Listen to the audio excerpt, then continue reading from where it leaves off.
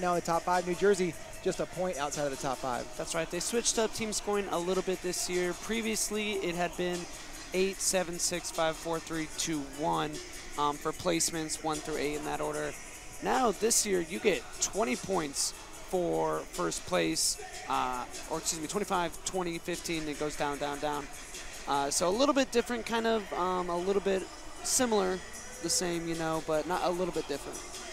We will have a match right off the bat that has team race implications. Javon Yarbrough of Ohio taking on Haken Peterson of Wisconsin at 88 pounds.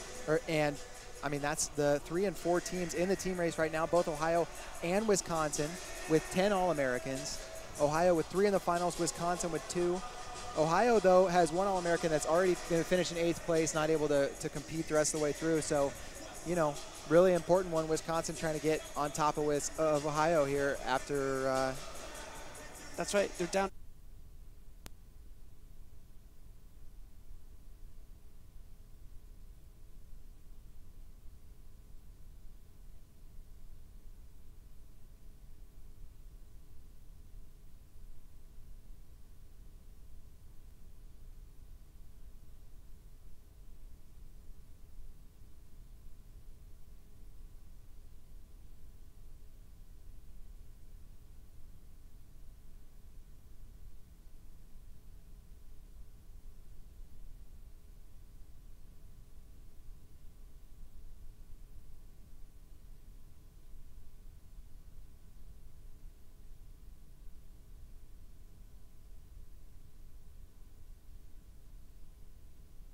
Wrestled on our Jordan Burroughs, David Taylor card in Lincoln back a handful of months ago this winter. Sam Herring, maybe you've heard of him, from Pennsylvania. He's also a middle schooler, but has looked very tough this tournament.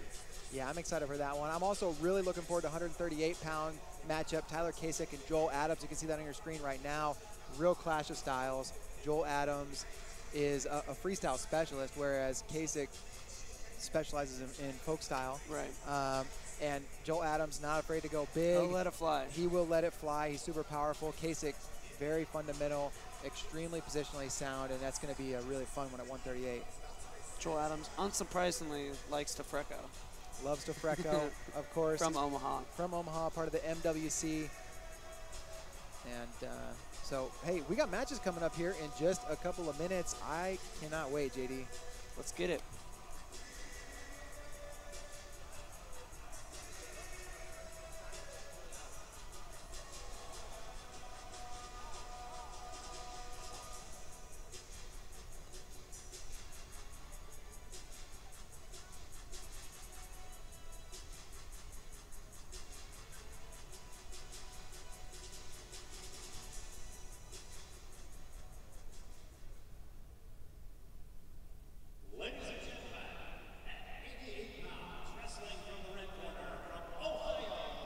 Here we go, JD. On your screen, you see Javon Yarbrough coming out to the mat, and I'm excited for him. He is going to be a sophomore in high school. He's from Copley, Ohio. Central Regional champion this year, and has been super solid.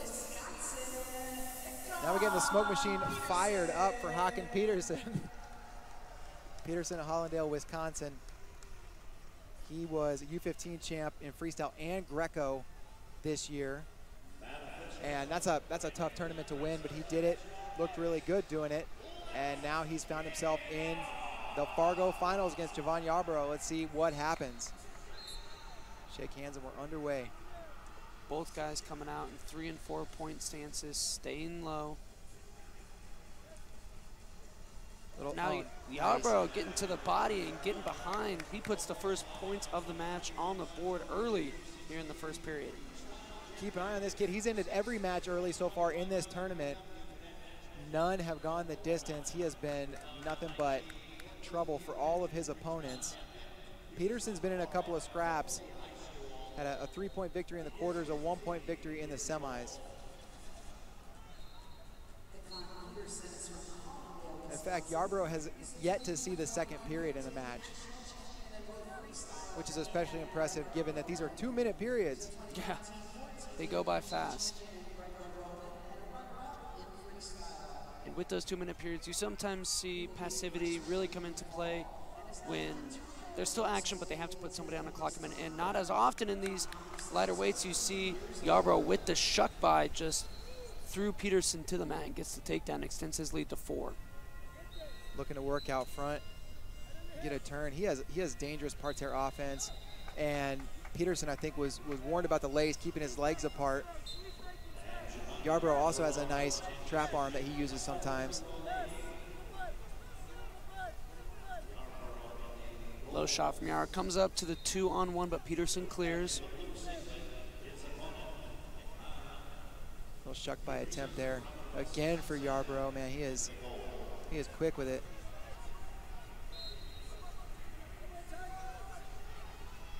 May see the power of Yarbrough here. He can go head pinch. He can go chest wrap if he needs to. Peterson able to survive that position though, and just 20 seconds left in the first. We'll see if one guy tries to fire off an attack here in the period, either closing out the distance in the score or Yarbrough extending. Good control of mat here for Peterson, but Yarbrough turns that into his points. Nice little pick. And there was that power you were talking about. Both guys kind of shot in, but it was Yarbrough who was able to power through and get the takedown. So a 6-0 lead at the break. He is in a very solid position. This is definitely the most he's been tested so far. Hasn't seen the second period yet, but very much in control. Yeah, he's a beast. He got onto my radar at Cadet Duels, where I watched him, and he went undefeated, I believe, 4-0 at 88 pounds there as well. And at these lighter weights, not quite as deep, and Yarbrough's taking full advantage. He's a stud and dominating. For sure, and for once, wrestling guys is on size, normally wrestling up at 106, and you can see what he can do. He's down at 88.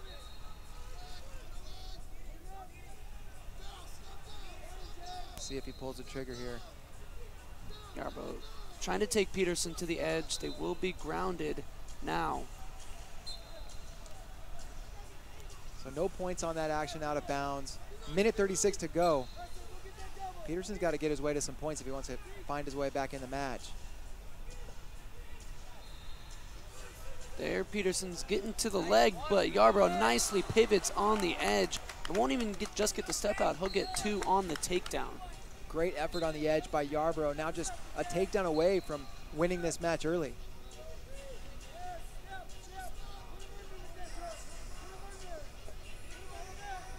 Underhook for Yarbrough. See what he does with it. Heavy snap, trying to get to an angle.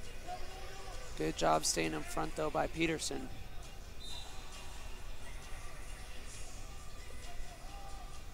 Yarbrough trying to make it a perfect early termination streak. He's now got about 50 seconds to do so. One takedown will do it. Peterson, good control of mat, but sometimes pushing has led to Yarbrough points.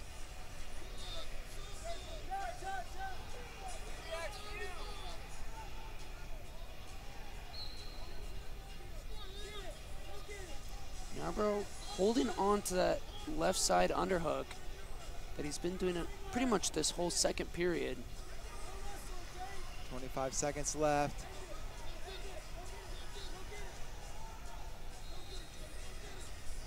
Coaches in Yarbrough's corner really encourage him to go get it. Goes big on the edge, but 4 points for Peterson. Now, hey, just 9 seconds left, JD, but a 4-pointer would give. Now, did they just rule 1? No, that's 4. Yeah. Yeah, another 4 would give Peterson the win, but that's not going to happen. Fall offered, not confirmed. So just on points, Javon Yarbrough is your 88-pound Fargo champion. Big flex from Yarbrough. He's fired up. It got a little interesting at the end there. Peterson had to go for something big. He tried it. Yarbrough capitalized, and big win for Javon Yarbrough. A nice backflip. Get you some, young man. There we go. And JD, this place pretty packed for these finals. Yeah. And paying this man his respect after not only a dominant win, but also a backflip. And we're going to have a replay coming up here. You can see, wow, incredible shuck by there from Yarbrough. He is lightning with that. And he did try and go back to that a time or two later in the match, but good job by Peterson. He made the adjustments he needed to stop it, but Yarbrough still just too much. And there's that big flex. Impressive, impressive performance.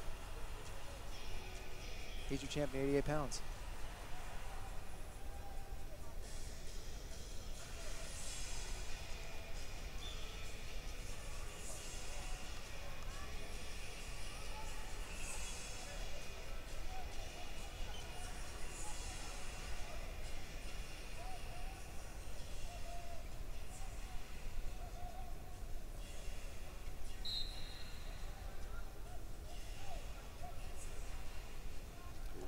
All right, 94 pounds. Next up, we've got Mac Mauger in the red, wrestling for Idaho, out of Blackfoot, Idaho. Some solid wrestlers come out of Blackfoot. I know All-American Alfonso Hernandez was from there, and he gives a big slap to the coaches in the corner, big high five. He's taking on a Virginia man, Cadet Lee from Stafford, Virginia. And this will be an interesting clash of styles. Mauger, super solid. He is very, very freestyle and Greco savvy. He was in the Cadet Trials finals in both freestyle and Greco-Roman. You mentioned some good wrestlers that have come out of Blackfoot, also out of the state of Idaho. Ridge Lovett, who was notoriously very good at Fargo. Yes, he was. He was on this stage many times, and we're underway. And now actually back coaching with Team Idaho this year here in Fargo. Cool Absolutely, to see. Absolutely. Right away, Mauger putting the pressure on, coming underhook now to the high crotch, trying to switch off to the double, goes back to just a high crotch, brings it down, up to the body. He's looking for 4, just gonna get 2. Great edge of the mat wrestling there from Mauger. He's definitely your favorite here. Ranked number 14 at 106, and obviously can make 94 no problem. So another guy like Yarbrough we discussed earlier, who is not a full-size 106, but has already proven how good he is, and he's trying to get points on the edge again. Good job from Mauger finishing that takedown on the edge. Now he's got a gut locked up, going with the full elbow-to-elbow lock, looking to go to the right. Good defense, though, from Lee. See, floats it off and out of bounds. Doesn't give up the gut. Still just 4-0. Lee, like Mauger, wrestles both freestyle and Greco. He was in the Northeast Regional Finals in both styles this year.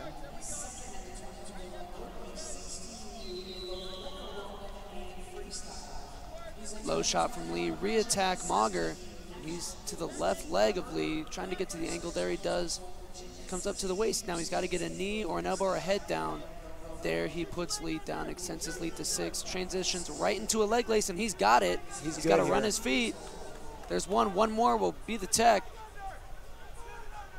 Popping his hips, trying to run it over. Lee holding on somehow, though, I'm not sure how. And slips it out, so good lace from Mauger, but tough defense from Lee. Avoids giving up the tech fall, but 8-0 Mauger with just 10 seconds to go in the opening period. 2-on-1 on the wrist for Mauger. Gonna ride out the period here. Oh, nope, he's going for points. Nah, not so fast. Time does run out, though. So Mauger going into the break up 8-0. Really impressive opening period. Mauger really dominant. You know, Lee has been able to stop that parterre offense on a couple of occasions, and that's not something that very many people have been able to do against Mac Mauger in this tournament. So Lee showing some fight. Will, big hole to dig out of, but match isn't over. We saw a match on this stage earlier today. Christian Carroll was down 8-0, came all the way back and won, I think 15-10. So it can be done. Action underway, second period. Minnesota's Zach Hansen was down 8-0 in his semifinal and came back to win as well.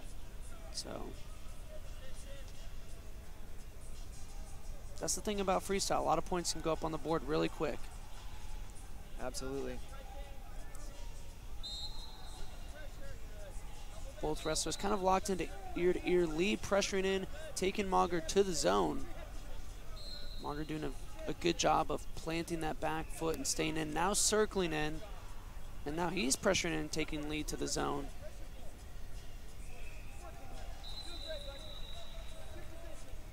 Mauger, like Yarbrough earlier, finished every match early on his way to the finals and trying to close it out. Lee, though, not giving up. He's good job controlling center of the mat. He's close to one. Oh, Mauger just towing that line. His heel was over, but the full foot has to be out of bounds.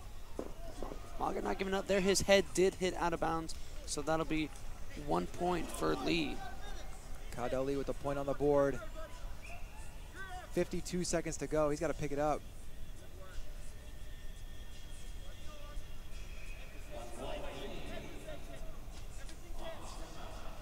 Elbow control for Mauger. Lee walking him to the edge again. Yeah, I don't think you're going to step out your way to a victory here, though. No, he needs something big. Big move or takedown to lace, something like that. Trying for a cross ankle pick and an outside trip, but Mauger holding on to the right arm of Lee. Now Lee trying to step over. 2 called and confirmed. There is the takedown for Lee. Short time left. He's going to have to get on his parterre offense. He's got the right leg hooked. We'll see if he can do anything with it. Tries to swim the hips over, but just too little too late. 8-3, Mac Mauger's a Fargo champ. He gives a big flex. Fired up. Idaho with a champ. Good work by Mauger, representing the state of Idaho. Really impressed with his performance throughout the weekend. And his opponent at 15U, Bo Bassett, is wrestling in the Cadet World tomorrow. That's right. Speaking of which, good performance for Team USA this morning. Absolutely. 4 in the semis. Here's the replay. The dominant opening period for Mauger.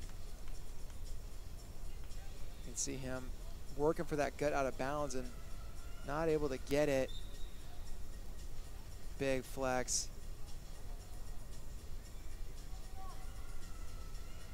Mac Mauger putting one on the board for Idaho. Good for him.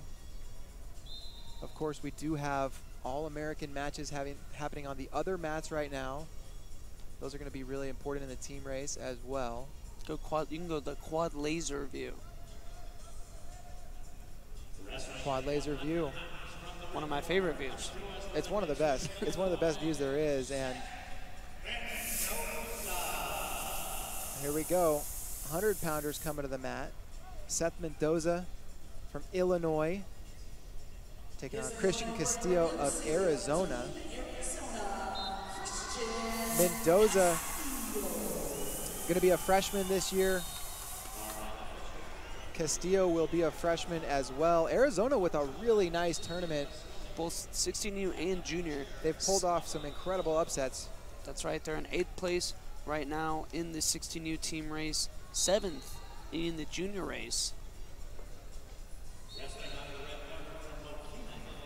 They normally have 1 or 2 guys that really do well at Fargo, but now putting a handful of guys on each team high up on the podium.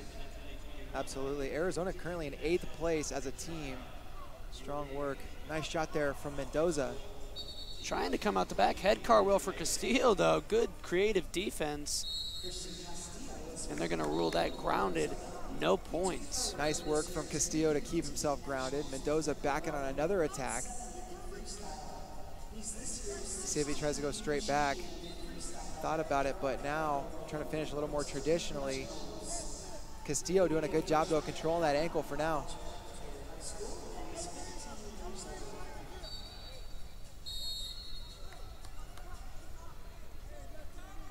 Minute 13 left in the period.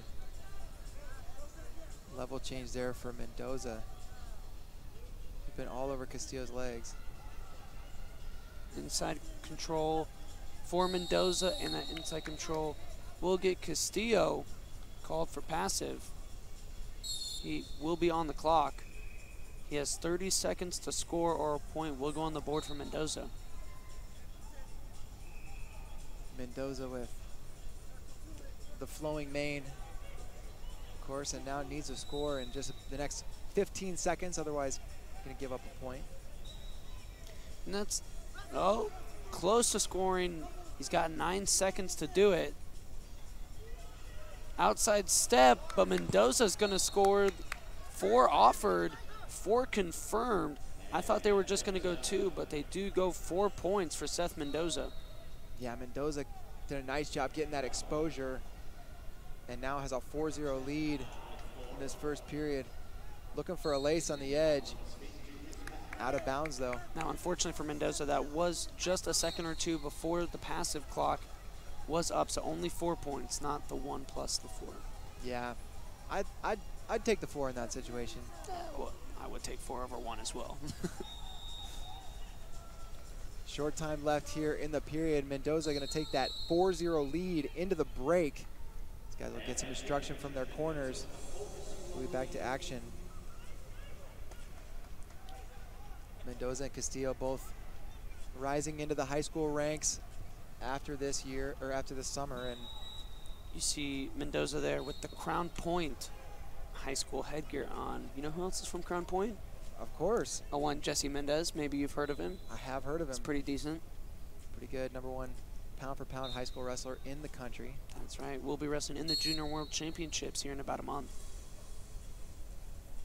Hard tie from Mendoza.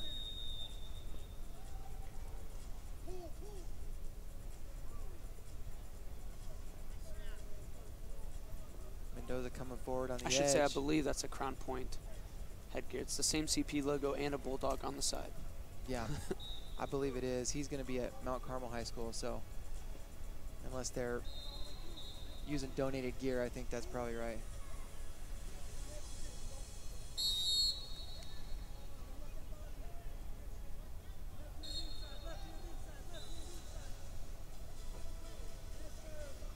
Underhook Mendoza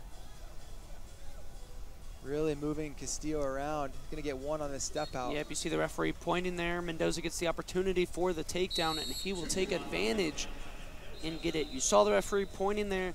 That means that only, and now we get a brick coming out from the Arizona corner. This is not a bad brick. I think, depending on what camera angle they're going to be looking at, it's quite possible that Castillo still had that leg hooked as they went out of bounds. But yeah, finish your explanation of that rule. Yes, so as soon as the official points to the out of bounds like that, only the wrestler who did not step out can score. They give him the opportunity. But once you step out, you cannot score a takedown or any points for that matter. I have mixed feelings about the rule. You know, you want to reward offense. You want the offensive wrestler to continue attacking. But the problem if you're the defensive wrestler is you have no way to score. And that's the beauty of wrestling is either guy can score in any sequence. That rule basically it decides that now the defensive wrestler can no longer score. All you can do is hold on, and we're not used to wrestling for just the opportunity to defend. You're used to scoring points. So don't love the rule, but these guys know the rule, which is why Castillo tried to hook that ankle, and I think he did. We'll see what they decide after the review.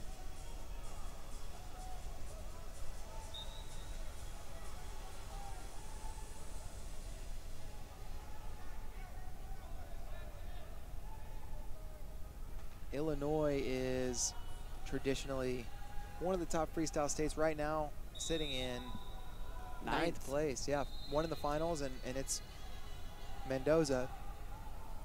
Yeah. And weird year. No, that's right. Yeah, 1 in the finals. Weird year for Illinois. They had their state tournament in June, I believe, their folk style state-sanctioned tournament, and that threw kind of everything off for Illinois. They're a team that normally brings as many of their best guys as they can.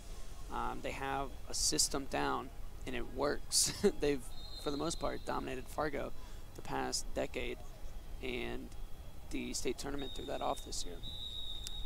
It sure did. Along with other COVID restrictions, too, probably. Strange year for sure.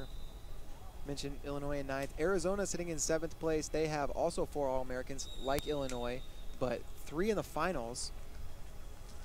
We'll see Adrian Meza at 120 pounds.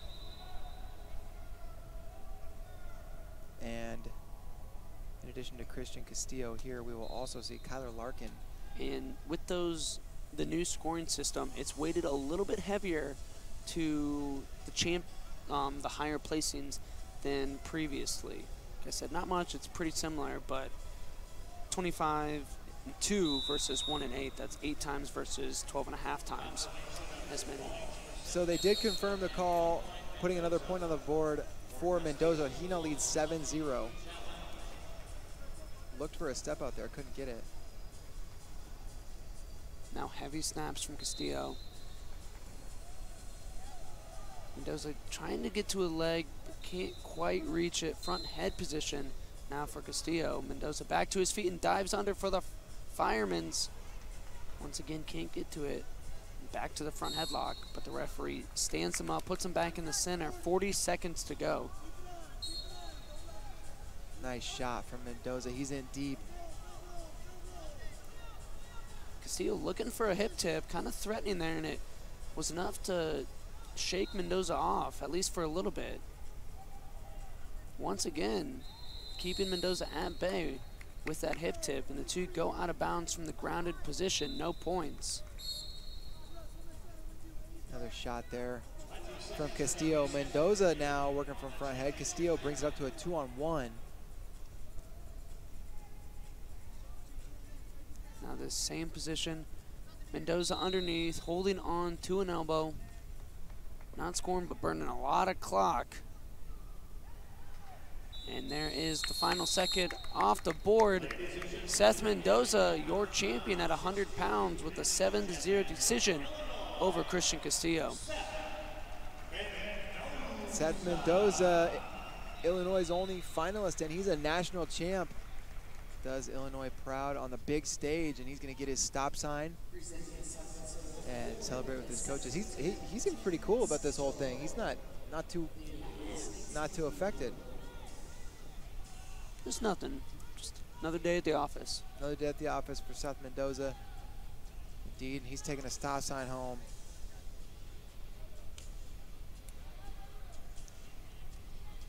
And here we see a replay. Both guys coming out, smiling at the opportunity, and there's that first grounded action. Big four-pointer. That's where Mendoza really changed the temper of the match, and then scores this takedown on the edge as well towards the end. There it is. All right, well, we are going to be right back in just a minute after this short commercial break.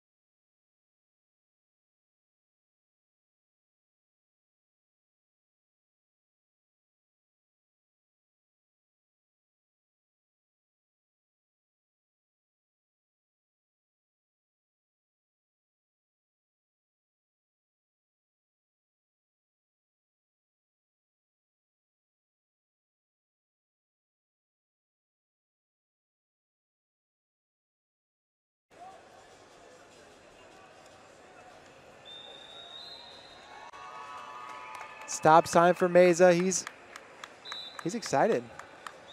As he should be, Fargo champ. Yeah. There he goes, holds up that stop sign. Good work from him. And 126 coming up should be interesting, but first we're going to look at a replay of Meza and Valencia.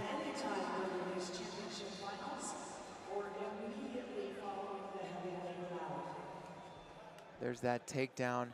The one takedown of the match. It was a really nip and tuck match. Otherwise, that takedown separated. There you see the frustrated Valencia, and Meza gets it done.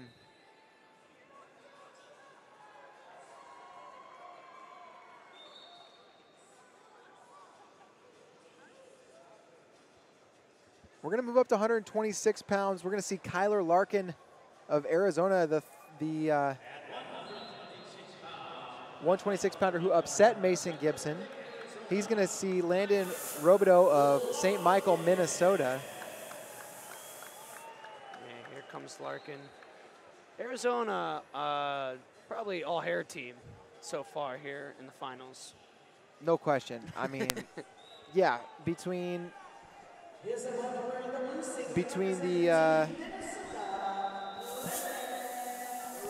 the mullet that we saw at 100 pounds from Christian Castillo and this Kyler Larkin flow, they've really put forward their A game. All right, action underway. Kyler Larkin going to be a sophomore at Valiant Prep in Arizona. Landon Robideau going to be what's he going to do? He's going to be a freshman at St. Michael Albertville. He's already a two-time Minnesota State runner-up in the high school division.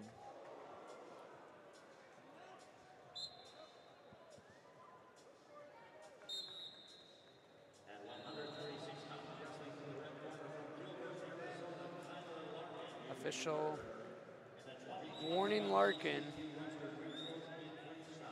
If he doesn't do anything here, he will get hit for passive, and he does. Just his first. The next one will be the shot clock.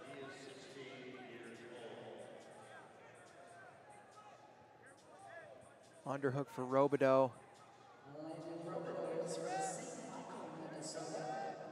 The match we just saw from Meza was similar to the one that Kyler Larkin had against Mason Gibson last night. Super, super close until the end when all of a sudden he laced him up a bunch of times and teched him.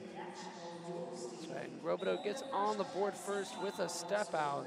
He is a two-time Minnesota State runner-up, placing second in 2020 at 106 and second this year at 120.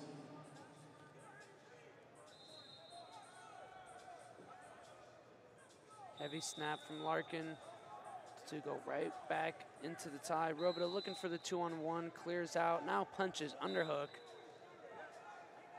Little tree outside, foot sweep there for Larkin, but can't pull it up to his hands.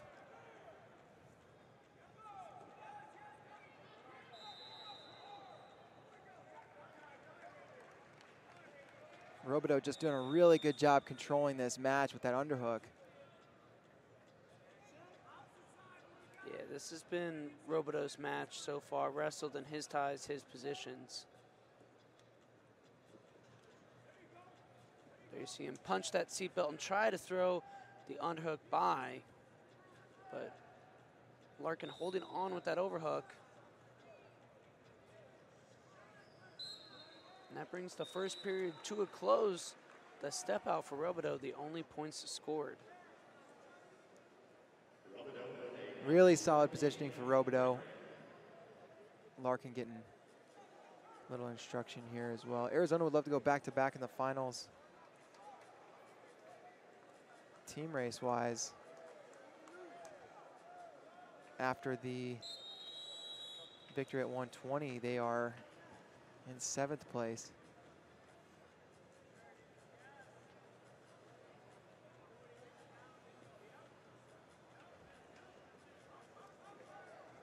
Attempt there from Larkin. He wanted to use that overhook to whip Robideau down. Didn't work.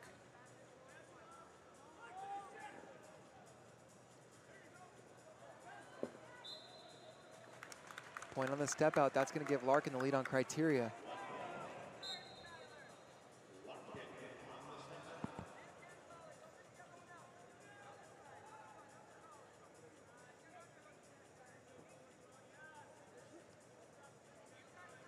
Really hard snap there from Robideau. Larkin, though, endures it. Now he's got Robideau in front head position.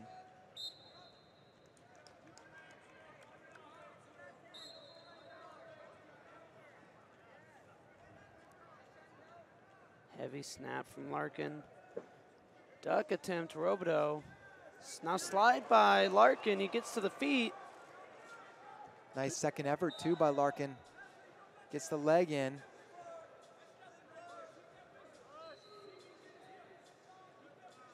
No points yet. Robideau still holding on to that whizzer. He's got it really tight. Larkin's arm is really stuck in there, and the referee stands him back up. No points. So good job holding on to that whizzer by Robideau. Hard snap from Larkin. He has really amped his physicality in this second period and doing a good job. But Robideau continue to come forward. There's a drag to that shot. Larkin recovers well. 20 seconds. Big position on the edge. Out of bounds, grounded. Don't get me started on the grounded row. I won't even get you started. Nice job by Larkin. That'll be 2. Big 2 on the edge. Robideau can still win this with a takedown, though. 10 seconds to go. Heavy snap, pressure in. Larkin coming down to the leg from the inside. Robideau trying to whip him back, but time runs out. Kyler Larkin, your champion. How about Arizona's Fargo? How about Arizona's Fargo? How about Kyler Larkin's Fargo? Incredible win last night in the semis. That was the loudest the Fargo Dome has been. And now, another impressive win in the finals. He is a Fargo champ, well earned.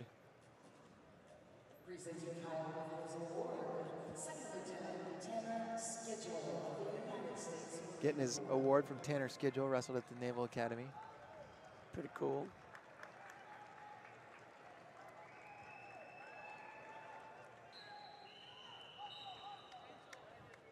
And now you see the replay. This guy's walking out, and not a ton of action that scored points, but these guys did get in some interesting sequences. They're close to scoring on numerous occasions.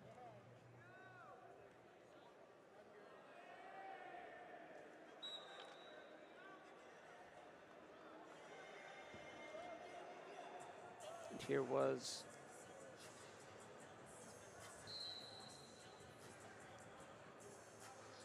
right here was the takedown for Larkin. In such a tight match, that was a huge takedown. Yeah, all hair team for sure, JD. You're right about that.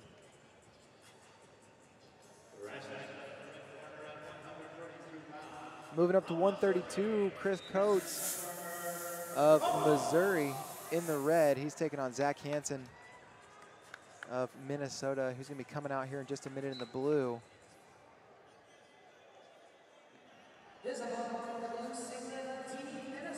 Coates placed at the UWW Cadet Trials. He was 6th there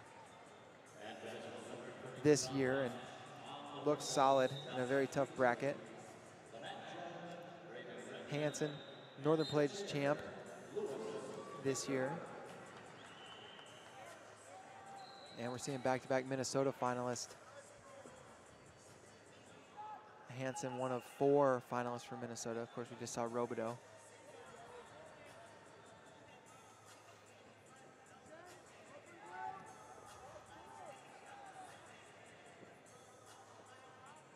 Shot attempt there from Coates.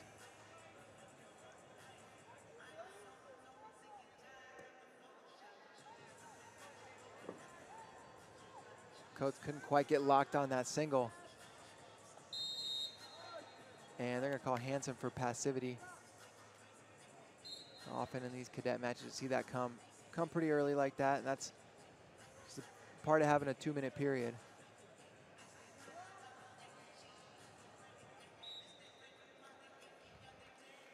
Passive offered and confirmed once again on Hansen, so he will go on the clock.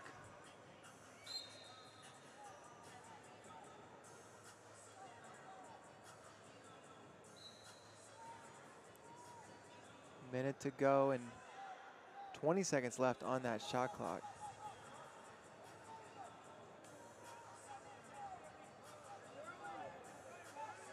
Hansen controlling center. Coach doing a good job staying in bounds. 5 seconds to go on the passive clock. Hansen really trying for a step out, but can't get it. 1 point on the board for Coates. Coates may get hit for passivity soon too, yeah, and he is going to. So that could come into play. Hopefully we'll see some points on the board other than step outs, but if we don't, Hansen just did a good job of putting himself in position to get Coates on the clock. But now Coates moving forward.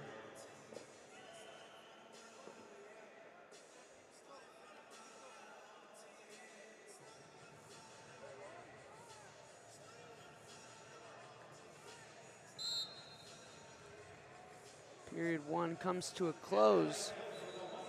Coates up 1-0 on the passive clock point. Just that single point, you know, you see sometimes in a big stage like this, guys play a little conservative. They would hate to lose, and you know, especially get two positionally solid, strong guys, it sometimes doesn't produce a whole ton of points. I got a feeling it'll open up here just a little bit in the second period.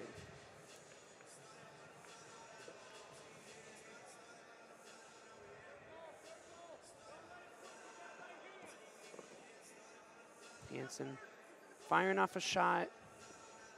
Now Coates, neither one can get past the head-hands defense of the other though. They're gonna put Coates on the clock. So if he doesn't score in the next 30 seconds, Hansen will have the lead on criteria.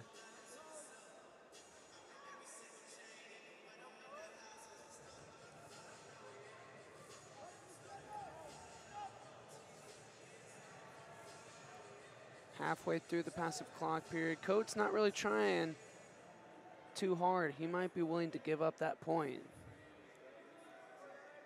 Yeah. He's gonna need to find his way to some points otherwise, and now 1-1. Hansen leads on criteria.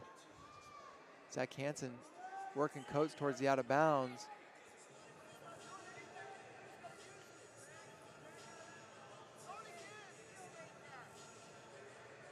Two hanging out in the over-under position. And Coates is gonna get hit again for passivity. They're gonna put him on the clock again with just 43 seconds left. A little antsy, jumping the gun just a little bit there is Coates. He needs to get going. He's picking up his footwork, picking up the hand fight. 30 to go. And 30 to go. Hansen can't start backing up too hard now. Can't give up caution in 1.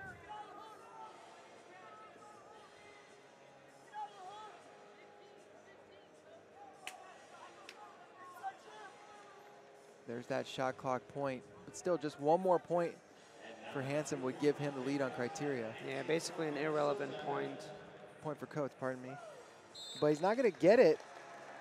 Zach Hansen, 2-1 on 2 shot clock points. He's a Fargo champ from Minnesota, 132 pounds.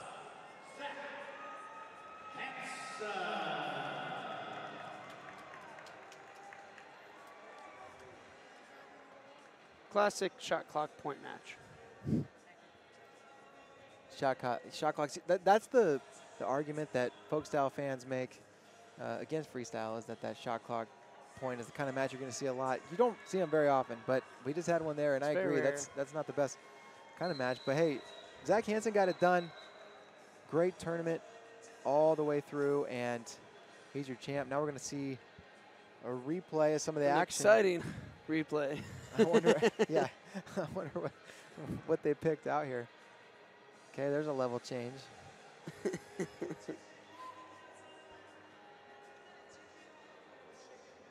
And another level change, but you know what? That's all right. Hey, you know what? If you want to see a wild one, go back and watch Zach Hansen's semifinal. He had a 16-11 victory That's right. there. He was down 8-0. My man's was one takedown away from getting tech falled before coming back to win. He put up 16 straight. It was 2 points away from a tech fall himself before Wasilewski came back and did score 3 points. But Wow. Hansen, obviously, your winner, 16-11. This might be the match that I'm looking forward to the most. 138 pounds, Tyler Kasich in the red. He's taking on Joel Adams in the blue. Kasich from Pennsylvania. And wrestles for Powerhouse Program, Bethlehem Catholic. That's right, was a state champ this year. Joel Adams from Omaha, Nebraska. Millard South High School. Wrestles with MWC, that's Zach Dominguez club.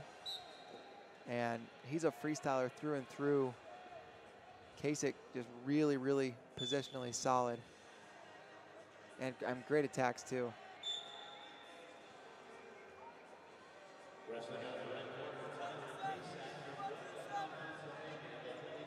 Slide by Kasich. One offered, they may rule this grounded. White paddle and white paddle. No points.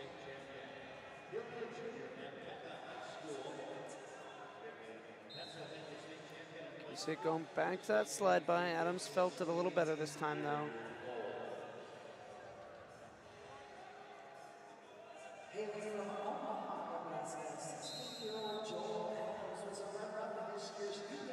Adams warned for passivity.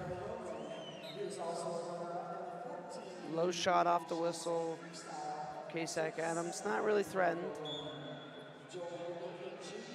And that slide by again for Adams. Gets it done in the center this time. Picks up 2 points on the takedown. Yeah, great slide by Kasich. He's so effective with that. And now looking for a lace. Adams not letting him do much with that. So back to our feet, 2-0. Kasich leads.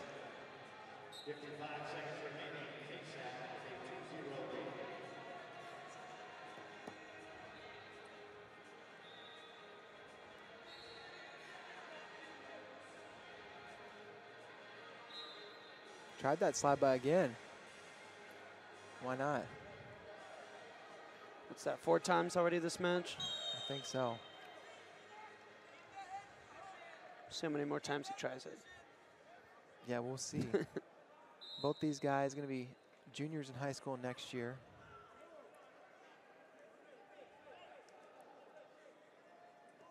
Kasich's grown quite a bit in the offseason. He has. He's a guy who started his career at 106 pounds. And another takedown for Kasich with short time in the first period and on the edge. Those could be big points. Adams tried to hip over. He's got uncanny awareness with those hips, but not able to get the points there. Time's going to run out in the first, and big first period for Tyler Kasich. In addition to training at that Bethlehem Catholic program, also trains at M2 Training Center, and you do see shades of David Taylor in some of the things that Kasich does. That club is helping kids develop quite a bit, as are a lot of clubs in PA, but see Kasich here, he's doing a good job.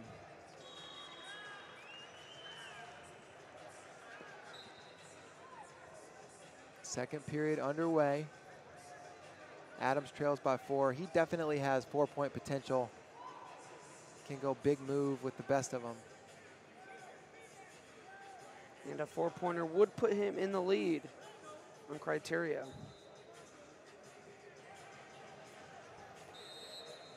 No 4-pointer there for Adams, just the one on the step out.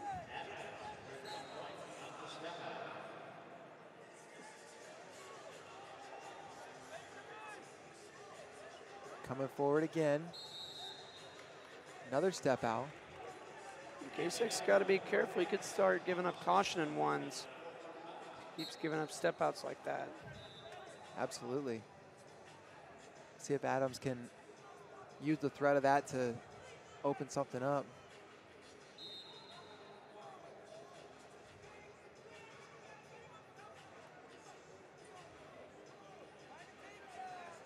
Adams faking now, shooting in. Uh-oh, he is dangerous from here. Switching off to a double. Quad pod position. 2 points, puts him in the lead here. He's looking for a gut. He's got good parterre offense. Yeah, very good gut. He's elbow to elbow. That's deep. Kasich doing a good job with those leg defending. Running to the left. Kasich hops over, though. Kasich had those feet engaged a lot in that defense, and you saw that allowed him to step over, and Kasich back in the lead. Adams had the lead on criteria momentarily, but not for long. 6-4. Pardon me, Adams did not have the lead on criteria. He's got 2 one-pointers.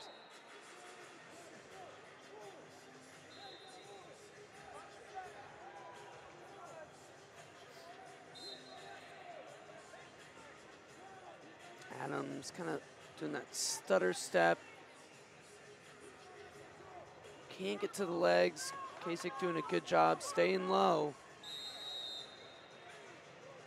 1 for Adams on the step out, and a point won't be enough for Adams. He needs at least 2.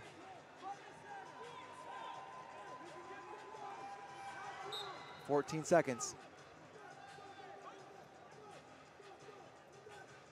Big sprint here for Adams.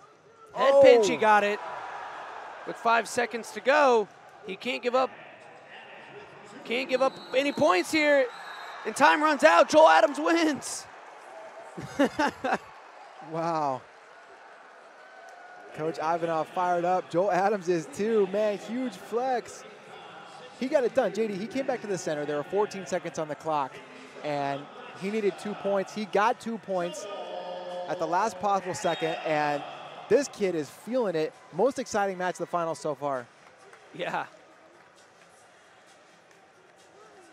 Good for Joel Adams. Good for Nebraska.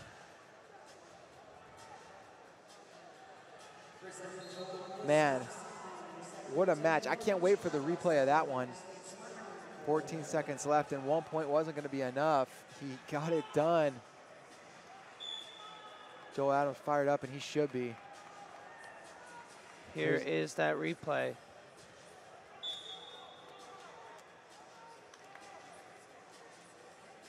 Early step out. And I think, you know, you kind of mentioned the freestyle, maybe inexperience, or how good Kasich is at folk style, and it showed with all those step outs, and it came back to hurt him. There's that chest and wrap. The chest wrap at the end. There you see Coach Ivanov just pumped up.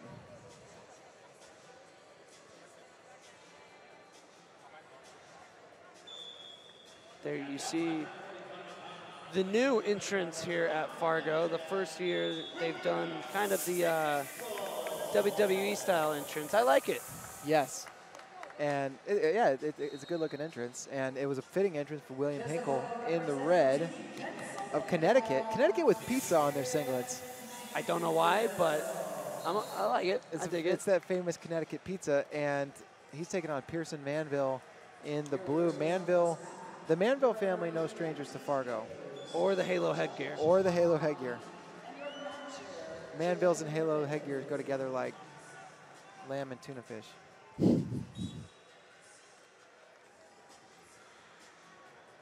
Good Big Daddy reference. And we are underway here at 145 pounds. Manville looking for a 2-on-1. Hinkle posting on the head. The referee warning Hinkle, and now we'll stop it.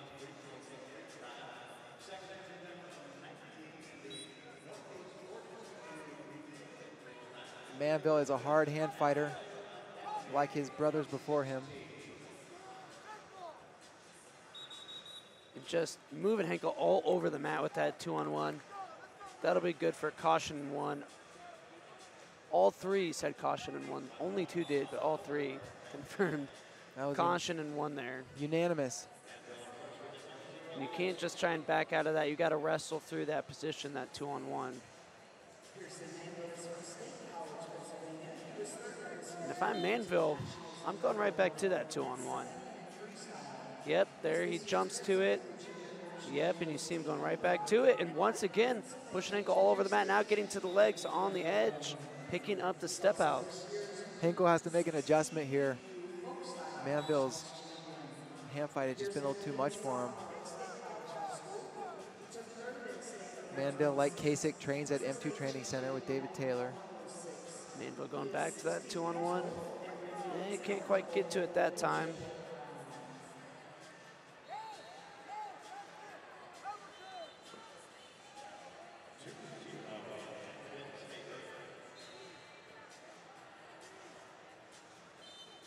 Manville staying low, controlling center, pressuring in from this over-under position.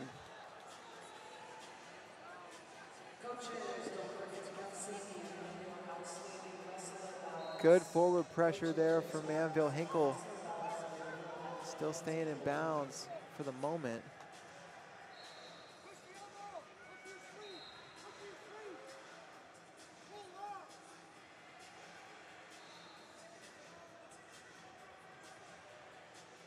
Short time left here in the first period.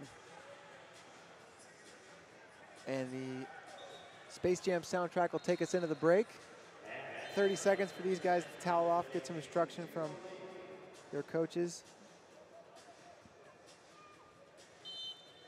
Yeah, it was the pressure in the hand fight of Manville in that first period that really got to Hinkle.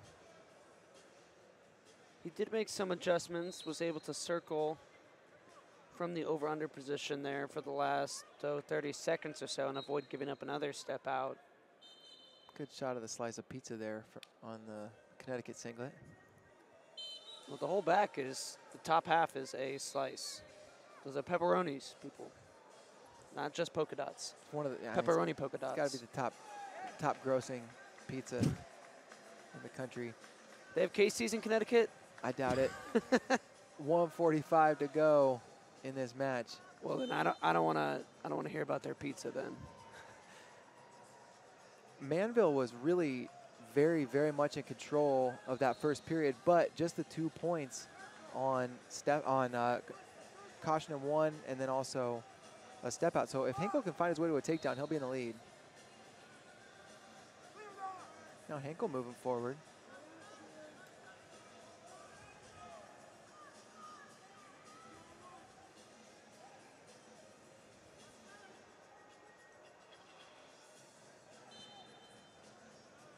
Yeah, now it's Hinkle controlling center. But they're offering passive, and side and table confirm. Passive against Hinkle. Now he's going to go on the clock. That one surprises me a little bit with Hinkle controlling center.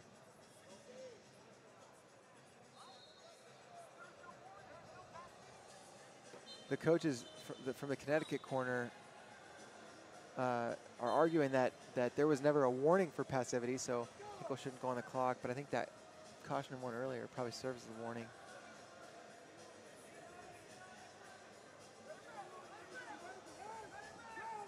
Hinkle gets to a shot. This is huge. And just like that, Hinkle takes the lead on criteria.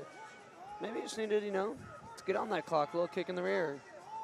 That kick in the rear has him in the lead with just 25 seconds to go. We're going to come back up to our feet. 2-on-1 for Manville. Hinkle circling. He's got to be careful he doesn't give up caution in one. This is pretty much the same situation where he gave it up in the first. Manville just running and circling. Arm spin attempt for Manville, and that actually hurt him. Got him out of the 2-on-1 position, and Hinkle's gonna win. William Hinkle did not have the momentum early, but he came back, got the takedown late, and won. William Hinkle, Fargo champ, 145 pounds. And man, what a turn of the tides, JD. That was savvy wrestling late. Yeah, Manville came out and looked like he might really take control of that match, was moving Hinkle all over the mat, and Hinkle made adjustments, and Manville didn't go back to that 2-on-1 as much either. That could be something he could look back on and think he should have done. 100%. You're going to see a replay here, and this is going to be, you know, a tale of two periods. You see, we'll see what they chose, but yeah, you can just see Manville just running Hinkle all over the mat. This is the step out, and then Hinkle drops in on the shot, gets the takedown late. Great stuff from William Hinkle. We're going to see a really interesting match here at 152, and it's going to be Zach Ryder from New York. He's going to be wearing the red when he comes out. He's ranked 11th in the country, super powerful 52-pounder from New York. Just a freshman, going to be a sophomore next year. Kind of new to freestyle, but very, very solid. He's going to take on KJ Evans, who's kind of a breakout star this weekend. KJ has looked outstanding. He was a state champion this year, 4A in Oklahoma at 152, and he's going to be a junior, but this is a big opportunity for him against Zach Ryder, ranked 11th. Team Oklahoma's only finalist here this afternoon. He has some tools, man. He looked outstanding in the semis.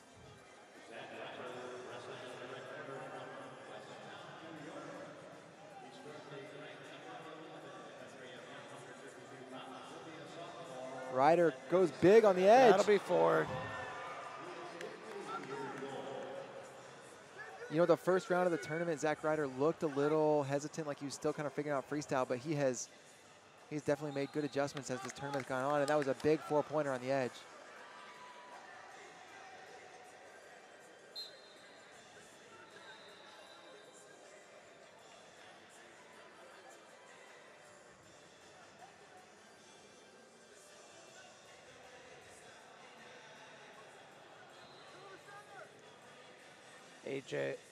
KJ looking for a shot.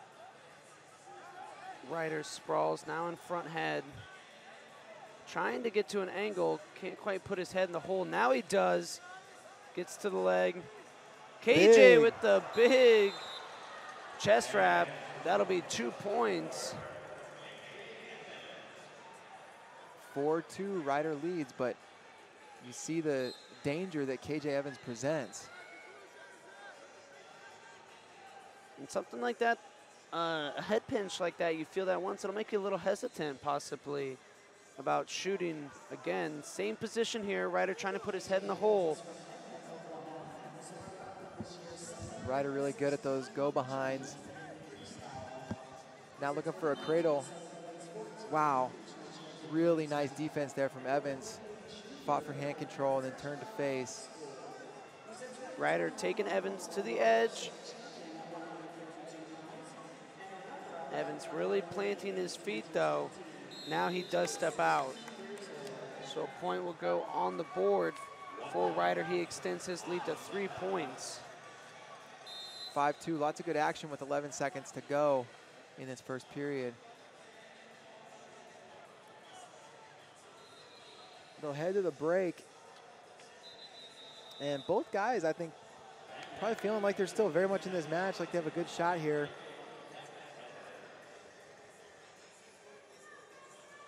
Yeah, you'd like to see maybe a little bit of your own attacks if you're in the Evans corner. His two came off the shot from Ryder. Yeah, definitely the offense of Evans. Still a little bit of a mystery in this match. He's got 2 minutes to show it though as they come back to the center.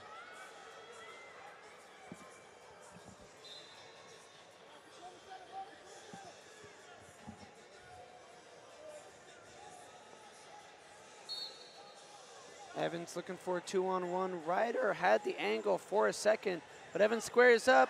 Ryder with the hip toss. He's going to pick up 2 on the far end. 7-2. Ryder looking solid. Yeah, Zach Ryder just felt the pressure. Timed that hip toss nicely there. Evans a little slow to get back to the center.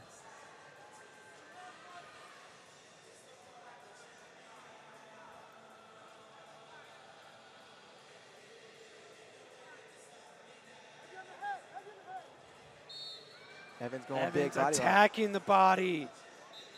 Came up big with the double unders. 2 points on the board. You wanted to see the offense, JD. There's a glimpse. He's got big move potential, and getting to that body lock on somebody as strong and solid as Zack Ryder is no easy task. Yeah, Evans now down holding his ankle though, and the trainer comes out to take a look at it.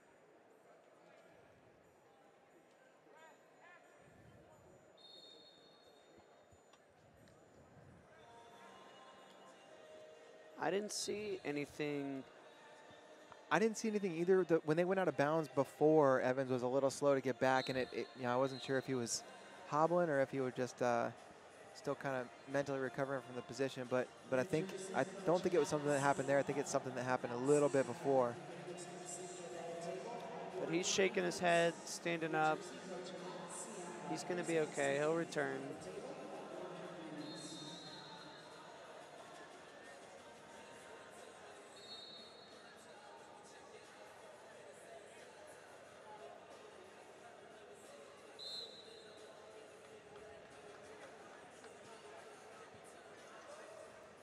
While they're figuring this injury out, just a reminder, we also have the Cadet World Championship going on right now. Team USA in first place, JD. 4 semifinalists. 4 finalists. Yes, finalists. 4 finalists out of 5 weight classes that we've competed so far. The finals will be tomorrow. Also tomorrow, the remaining 5 men's freestyle weights are going to be contested through the semis. And USA also undefeated against Russia, 3-0 so far. You love to see that. We're back to action here. Love to see that as well. Evans, good to continue.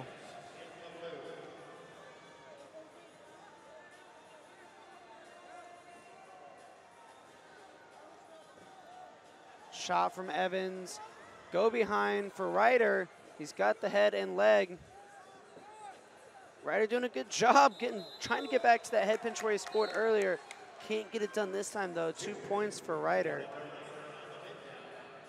Evans went for broke there. He has really elusive defense when guys are attacking, but went big on the edge, didn't work out. Ryder felt at that time he stayed on the head with the left hand a very long time. Didn't want to come off. When he did, that's when Evans was able to kind of circle out front and at least gets the head pinch. And now he's getting to a double right into a lace. Beautiful 1-2 punch there from Evans. Ooh, he is in pain. That ankle's hurting, and we saw the grimace on his face.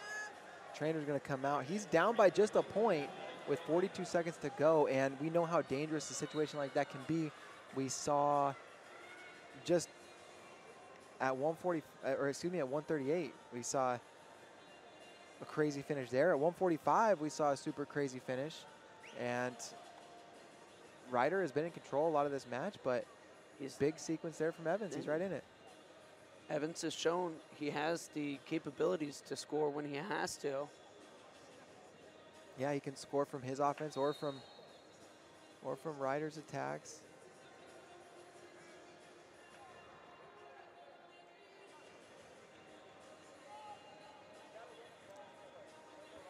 Now less than 45 seconds to go as Evans walks back to the center. There we go. See what he has.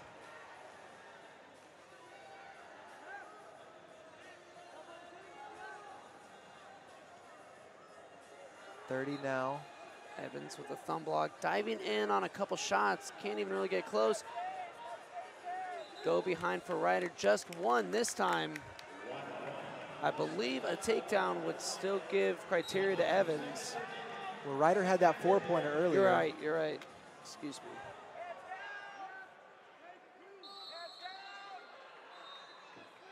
Evans coming forward.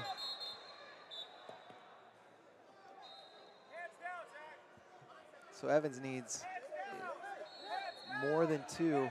9 seconds left. That's a tall order.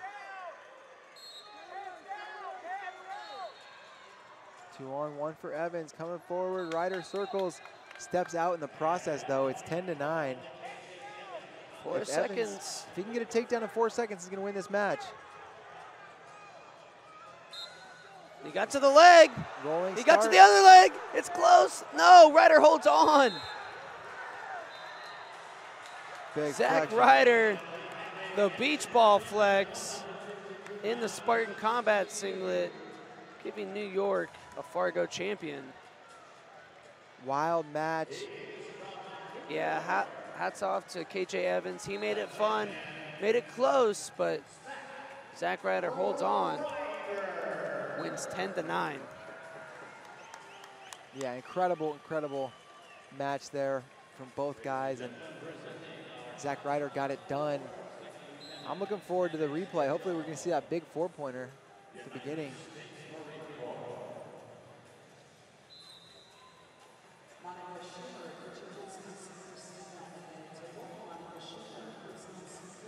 And here you see those guys coming out.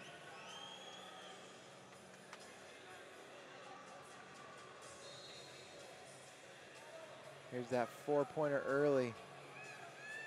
Put Evans on his back. That really set the tone for the match. And that chest wrap for Evans.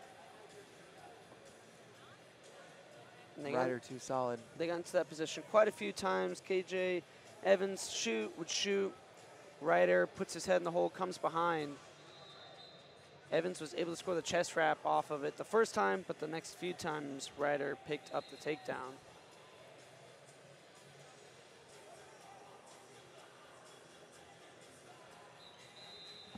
And there on your screen, you see Mr. Lamer from Oregon. The youngest and largest of the Lamer brothers. Yes. Dashiell Lamer. Of course, his brother Chance and Legend. Chance and Legend, and who else? There's another Lamer that they're missing. But the older two are at Cal Poly, and Chance is at Michigan. Just about to get started in Michigan, and so Dashiell Lamer in the red. He's taking on Louis Sergio in the blue. Lamer of Oregon, Sergio, New Jersey. We've seen that singlet a few times already. In New Jersey, a good showing here at 16U Freestyle.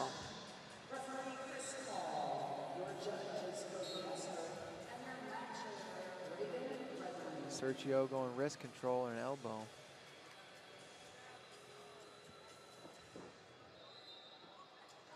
And gets behind, quad pod position, right into a gut wrench. No, Lamer defends the gut wrench, but not the takedown. So Sergio on the board first, 2-0.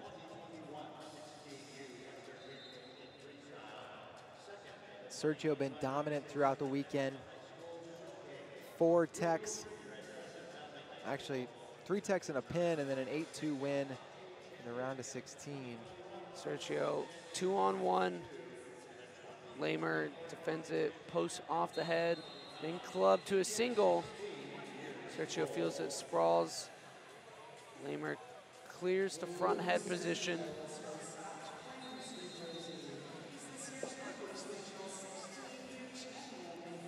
Front head here for Sergio.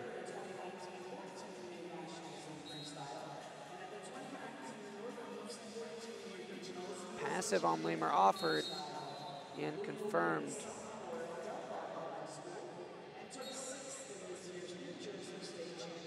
That is just his first one.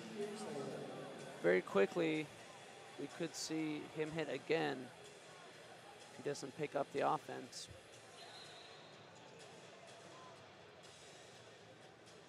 Lamer hanging out in overtime.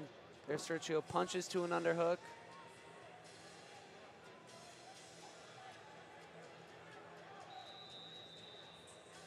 Sergio and Lamer, both guys who have raised their stock quite a bit this weekend, making it to the finals.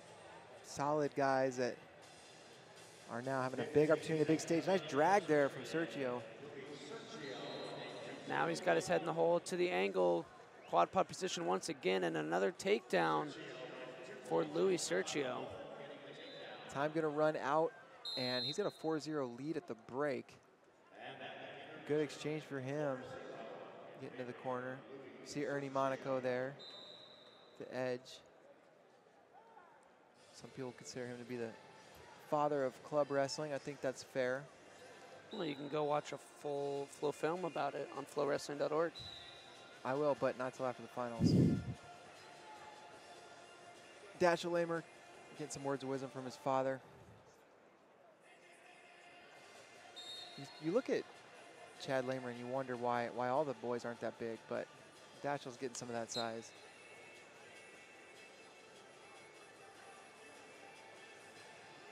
Would you rather be the older, smaller brother or the younger, larger brother?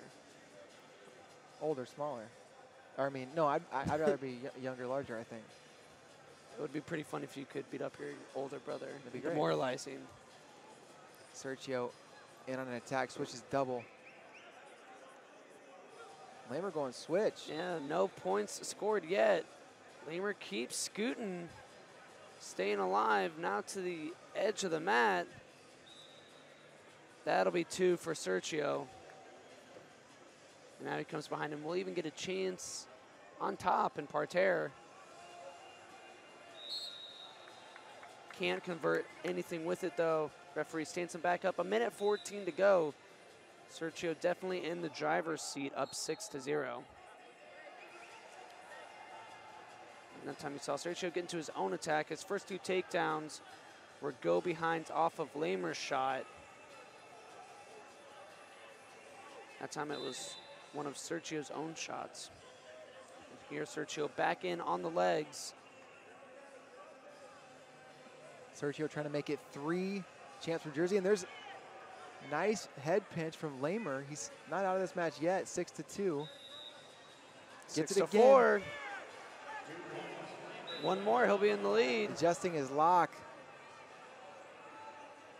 Sergio's really clamped down on that elbow. And that sequence breathes some life into Lamer. 33 seconds to go. Yeah, he's coming forward, hard snap.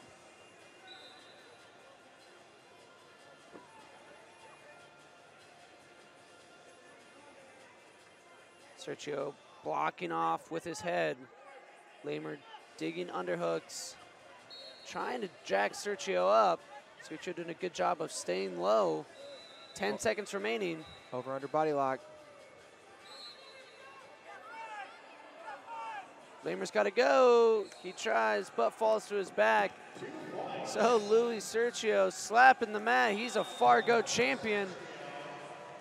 8-4 in the end. Backflip. Lands it clean, sticks the landing. Good job, Luis Sergio. Dashiell Lamer gave him everything he had at the end, but Sergio hangs on. I'm always nervous when somebody does a backflip. They're going to not make it around. Yeah. But well, hat tip to Luis Sergio. If you can do it, it's awesome. Yeah, he did it, no problem. And second flip of the finals. Second flip of the finals. 3rd New Jersey champ of the finals. Good work. And I believe that may put them tied with Ohio for 3rd. We'll see. There's still some backside matches happening, so. Now They are tied both with 117 points. Ohio still with 2 finalists remaining.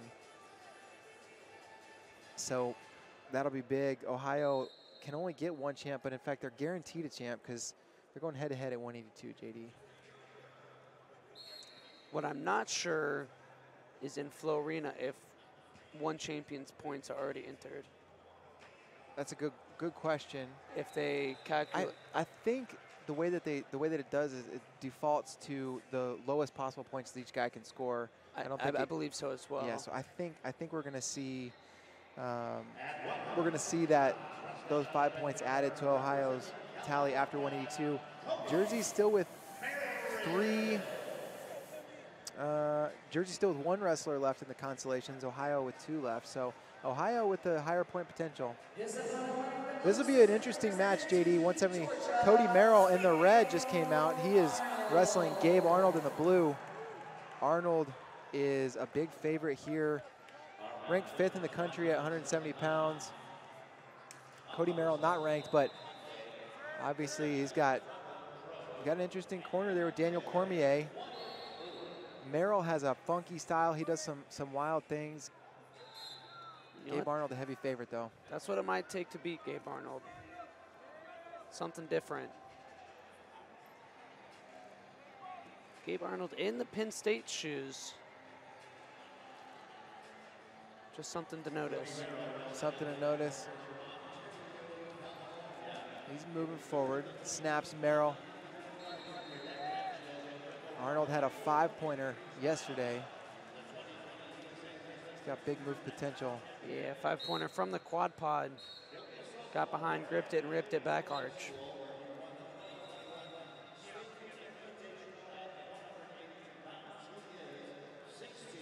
Cody Merrill wearing that headbutt headgear, maybe paying homage to Stephen Monk of North Dakota State here in Fargo. I'm sure that's exactly what went through his mind.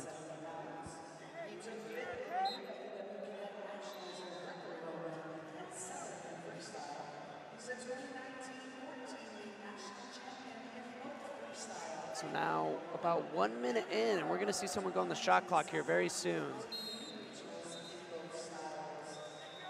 Merrill on the shot clock, or Merrill, yep, on the clock. Nope, not on the clock. Just on the clock. Oh, he is on the clock. That's right, 1 minute in, when there's no score, someone has to be on the clock.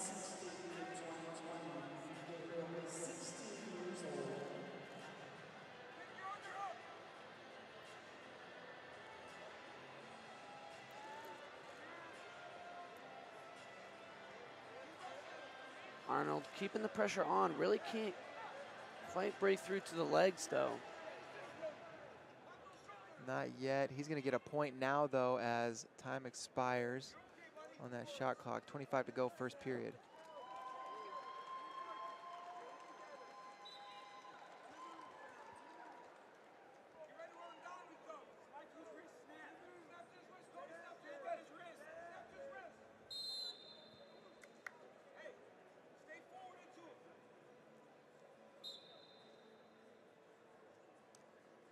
Arnold has been really dominant throughout this tournament. He has technical superiority victories all the way through. Cody Merrill has been dominant for the most part. He had a crazy quarterfinal that he won by a point last night. He was trailing 6-2 with like 30 seconds left and ended up storming back, scoring a whole bunch of points late for the win. Arnold running forward. Right away off the whistle. Not messing around this period. Taking Merrill all the way to the scorer's table. He got 1 point on the step out and kept running him out of bounds in case he could get a second point for pushing him off the stage. Doesn't work like that. Come on, David. You never know. Well, you do know. It's worth a shot. Okay, yeah, I'll give you that one.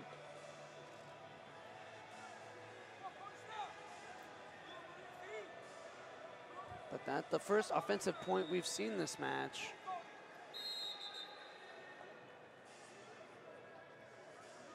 Verbal warning for, I don't know if that was hands in the face or leading with the head. Blocking off, and now we've got some blood from the bridge of the nose of Merrill. He's going to get that cleaned up. He's going to get some words of wisdom from Daniel Cormier. He's got, can't see it on the broadcast, but Cormier with the Olympic rings and the Athens tattoo on the calf. Never bad to have an Olympian in your corner.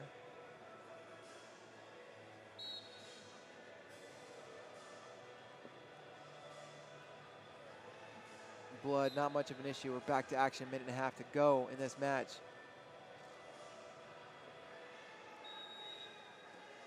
Heavy snap, Arnold. Shot Merrill, had his hand on the leg for a little bit. Arnold not threatened though, able to fend it off. Now he gets to a low level shot, but bails out.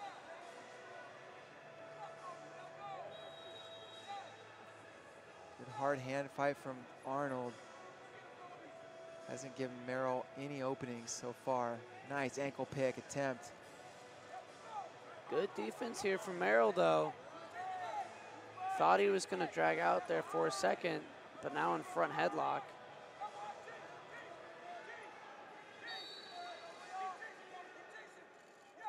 Now he's got Arnold flat.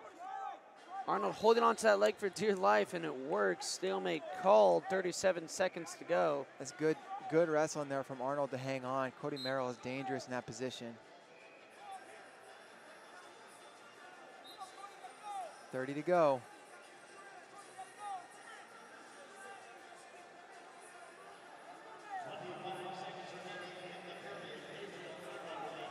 Merrill's Single in leg, deep. Merrill. Hook grounded, offered, one confirmed. One on the board. So just 1 point is all Merrill needs to take the lead. 10 seconds to do it. Pressuring forward, 5 seconds to go. Wow. He close put to the Arnold edge. in the zone, but time runs out. One offered, but the time had expired. DC and Duran want one, but I do believe time had run out. They're going to throw the brick. You got to throw the brick. Yeah, if you you're might the as well. California corner. Might as well. I had an eye on the clock, and time was out. But, man, just about as close as it could be for Cody Merrill. Didn't give up. They're going to review this, and we'll have an official outcome. But I do believe we're going to see Gabe Arnold holding a stop sign here momentarily.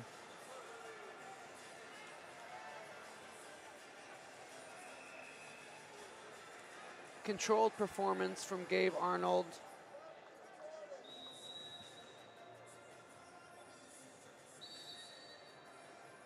Rarely came out of position. Not his most offensive performance, but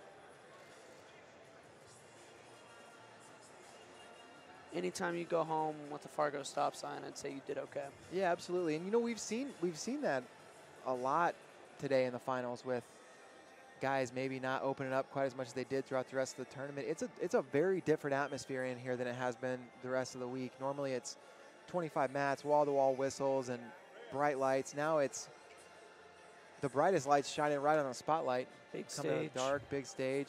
WWE entrance. Yes. I really want someone to come out in full WWE costume and rip it off Well, once they get in the corner. strange request, but we have 4 matches left, so, you know, don't rule it out. Maybe, you know, coffin entrance, you know, Undertaker style, or maybe coffin, someone falls out the bottom. Maybe somebody carries in a coffin and somebody falls out the side or the bottom. And they're taking their time looking at this review. Maybe it's closer than we thought. Well, I mean, the action did go off the map, but it was clearly after the clock had expired. Well, that's what I thought, but You can see them reviewing it now, but we can't see the clock on our replay. You can in the corner there, yep. it's clearly at 0. Clearly double zeros. It's clearly at 0, but not by a lot, by maybe just a second.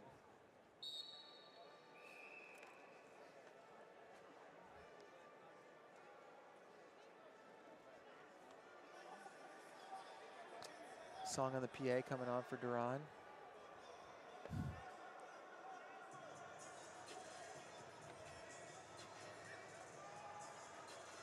I'm not sure what's taking so long Yeah, I really don't know either. here. And Gabe Arnold, like I said, controlled performance here in the finals, but dominant performance that led up to him that could possibly get him the OW. He's definitely in the running at least. Yeah, absolutely. I think Arnold and Kyler Larkin are probably leaders in the clubhouse, although, man, there were some finals performances, some come from behind moments that certainly could earn some guys that award. You think about Joel Adams needing a point with a fresh start at 14 seconds, or needing a takedown or 2 points, and he gets it. That's incredible. And now they're putting it, you can see the review on your screen right now. See the clock at 0, and then Gabe steps out. Here we go. There is the confirmation. Gabe Arnold, your winner by score of 3-1 with the failed challenge. Gabe Arnold's fired up. Team Georgia.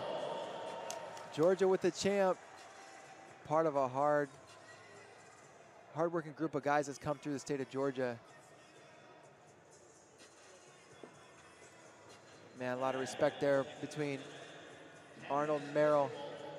And there you see Gabe Arnold getting that stop sign. Pumped up, and he should be. A lot of nerves, I imagine, during that review process. He probably felt like he had the points. It felt like a long time for us. I can't even imagine. Yeah. For Arnold. Man, there he is. Big hug from his dad, Phil Arnold. Can't see it on the screen, but man, pretty cool, pretty special, the moments these kids share with their families. And you got a replay coming here.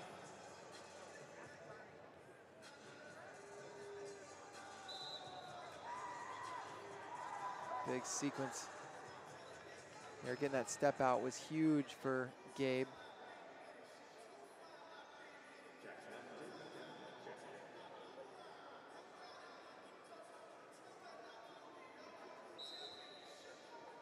There he is. There are those Penn State shoes you were talking about. All Ohio battle at 182. Camden McDaniel in the red coming out right now. Not far behind him will be Luke Venadia. In the blue, Venadia from Brecksville. McDaniel going to be a junior at Tees Valley High School.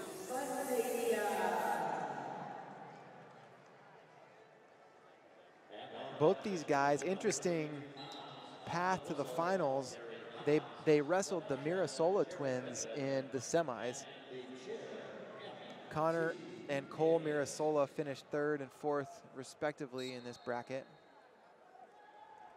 Now we have 2 Ohio teammates squaring off in the finals.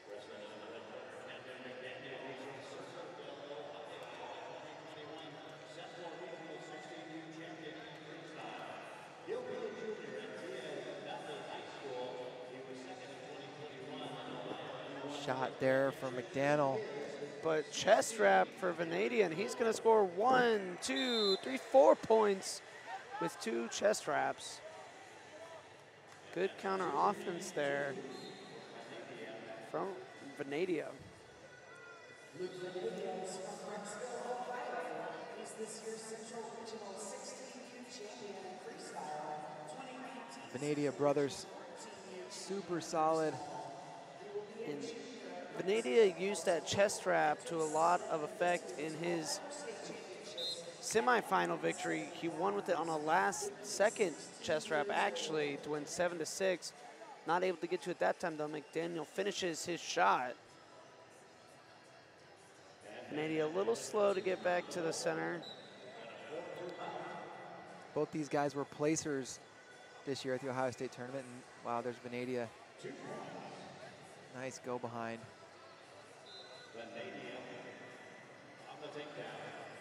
Looking for a gut is Venadia. Venadia 7th at the Ohio State Championships. McDaniel was a finalist, finished 2nd.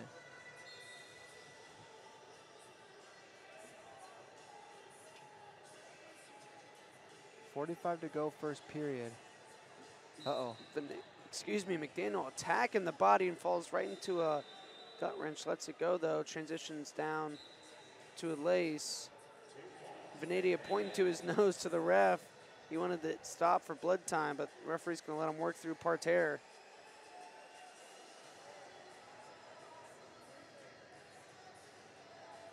Went for it, didn't get it. Yeah, you know what? We care about blood safety, but not at the expense of offense. That's right. There you get a good shot of that bloody nose.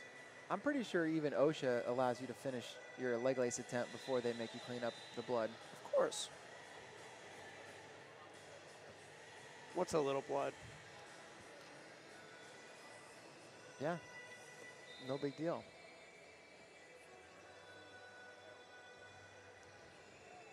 McDaniel with a nice 6-2 win over the other Mirasola brother.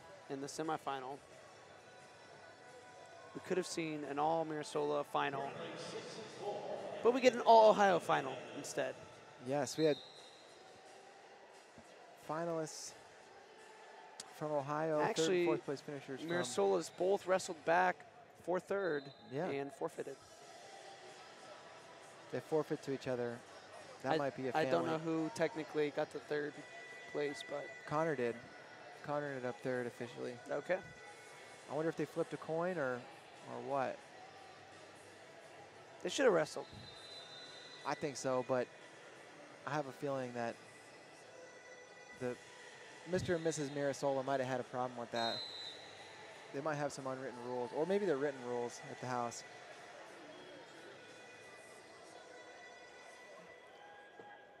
And Venadia now, just hawking a loogie off the mat. I thought he was about to leave the mat. Better off the mat than on the mat. I always say.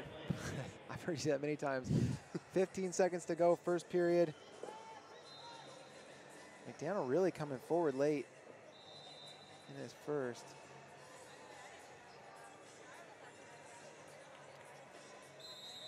That brings the first period to a close. Venadia up 6-4.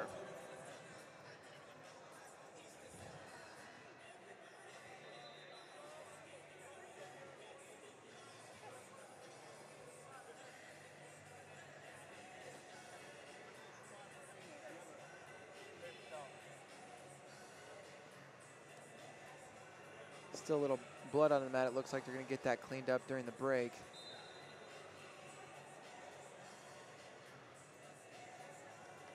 Venadia with the lead. McDaniel has kind of gained the momentum second half of that first period. Luke's older brother, Ben Venadia, going to be a freshman at Purdue. He's in the Conci semifinals at 220 in the senior division. You can watch those tonight. And it's McDaniel getting big. Picking up the takedown, taking the lead on criteria, trying to run a gut wrench to the right. Venadia grabbing some back, thinking about stepping over, but McDaniel just comes back on top. No points scored. McDaniel got him up, and I thought he might be able to go for 4. Venadia, nice job putting his chest to the mat. Venadia attacks, gives up the lead, and then it's right back to his offense. And nose plug goes flying. McDaniel dropping down to a leg. Tried to trip Venadia back. Didn't work at first, but sticks with it. Ended up getting it done. 2 points on the takedown. Takes the lead outright with a little over a minute to go. Looking for that leg lace. He's close. He's got it deep. I think if he just keeps running his feet, Venadia might go. But they rule out of bounds. Venadia points to the blood.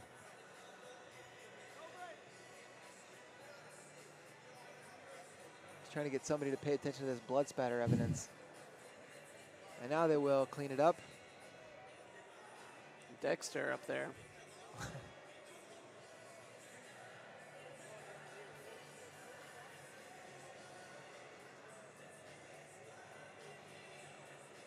Team Ohio coach with a bucket hat. Pretty cool.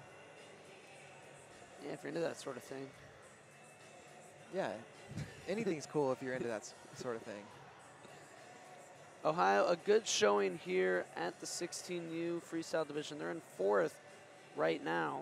And like we said, could hop up above New Jersey probably after this match. They will, I believe, and neither Ohio nor New Jersey have any other wrestlers left to compete after this match. So I think we will see Ohio finish in 3rd, Jersey in 4th.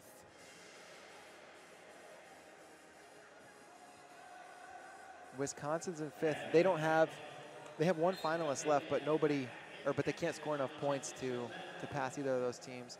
Nice attack from McDaniel.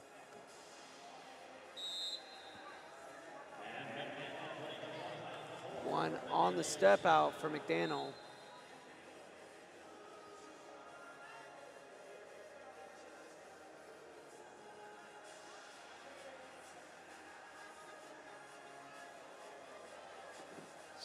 Stutter step from Vanadian, then dives into a shot.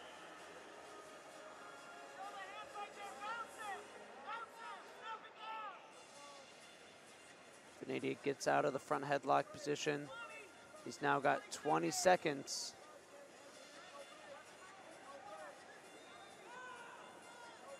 McDaniel has just done a really good job scratching and clawing his way back into this, taking momentum, but Venedia still an opportunity. Short time left on the clock. Time's up. That'll do it. Camden McDaniel gets the victory. There's the flex. Fargo champ, 182 pounds.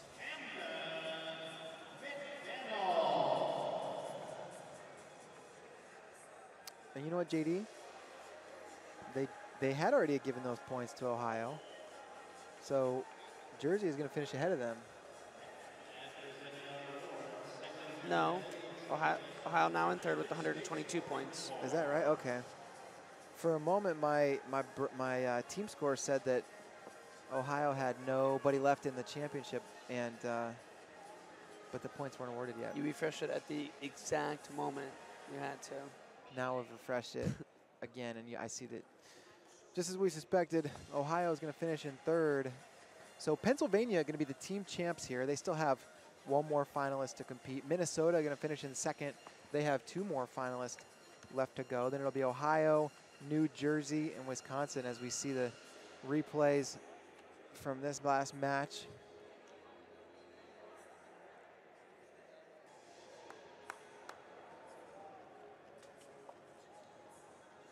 $195-pounders coming up.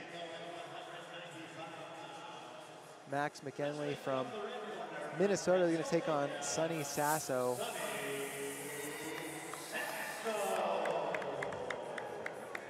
Sonny Sasso, another younger but larger brother.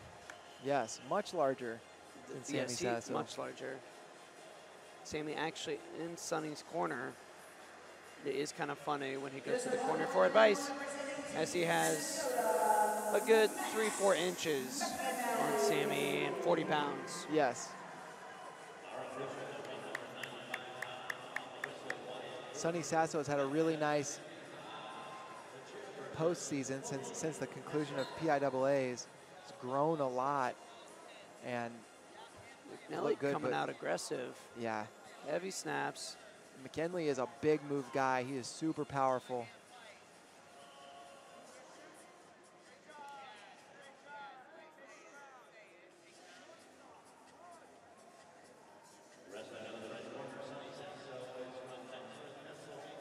McNally with an impressive win over Carter Neves in the semifinals. That match was crazy. It was, the first 12 points of the match were 4-pointers being exchanged, and then McKinley kind of took control after that. He is very, very impressive. Carter Neves is very formidable. Shot from McNally, trying to elevate, gets behind Sasso and puts him down for two.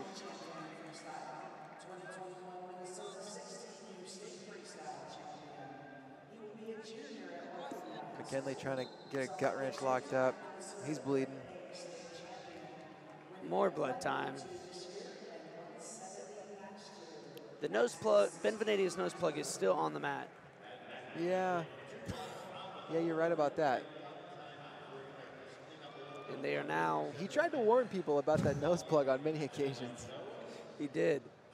And the referee is now getting the attention of the trainer to come and take that away. Yeah, he's not touching that. Blood safety. Blood safety.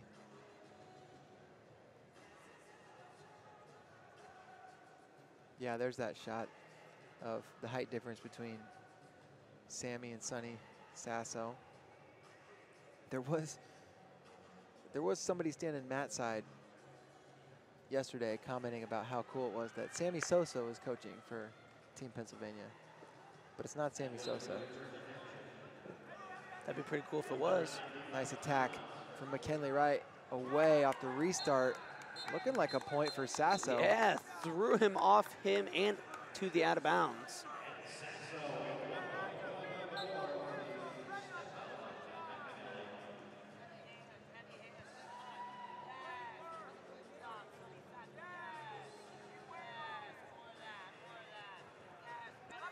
shot from Sasso, but nice reattack from McNally.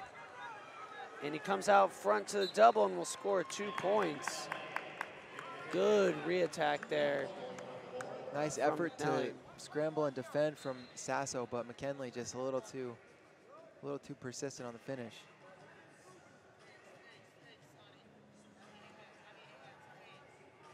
Sasso biting on the fake from McNally.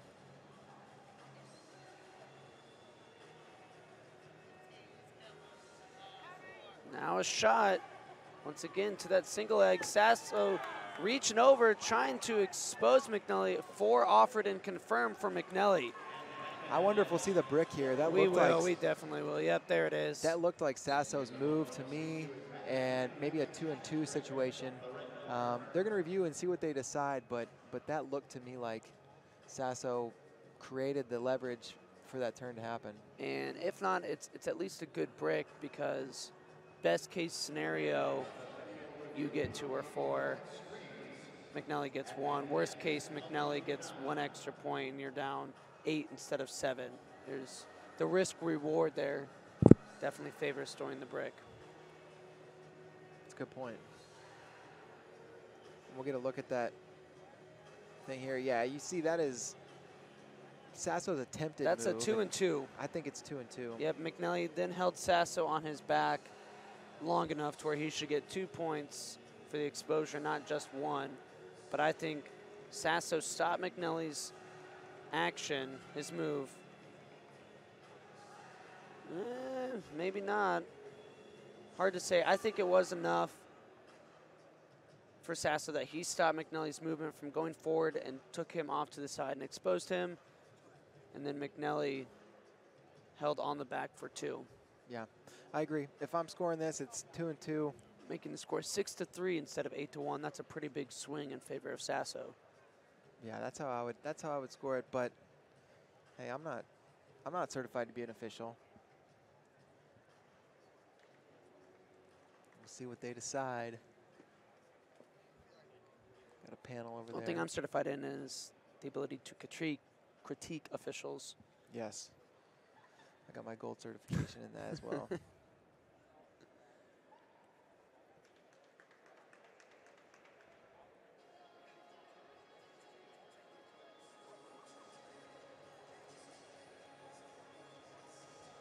And here they're giving their official ruling. They're grabbing the red brick, but they're going 4-and-2, not 2-and-2. 4-2 and then 1. 4-2-1 ends up, net 1 point for. So it'll be 10-3. No, it'll be 9-3. Sorry. Yes. So a 6-point lead instead of a 7-point lead. Now, I mean, that 4 points is something to be aware of.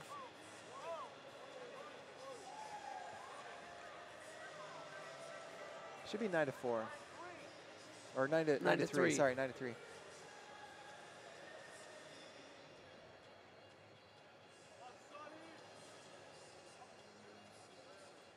Yeah, down by 6 with that 4-pointer. Sasso either going to have to get a 4-pointer himself or more than 6 points. And I don't think. Yeah. What? Okay. Yeah, they're gonna have to figure this out. I'm Should not be sure. 9-3. I don't know what the holdup is. There we go.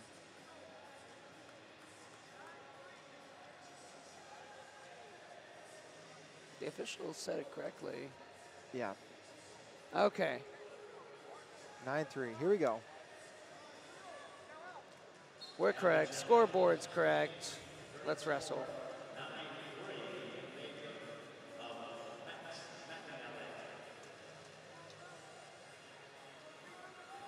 Shot there from Sasso. Comes up to the seatbelt. McNally holding on to the whizzer. Sasso clearing the whizzer, scoring the takedown. Oh no. Caution at 1, offered and confirmed. McKinley put that head down. Can't do that. and he starts back down in parterre. Sasso will get an opportunity to work on top, immediately jumping down to the legs, then back up to the gut. McKinley keeping those knees apart. Smart wrestling down there.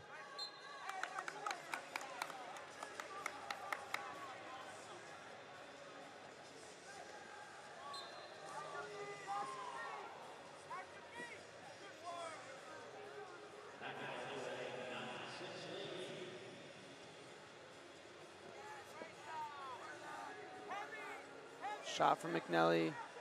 Sasso fights it off.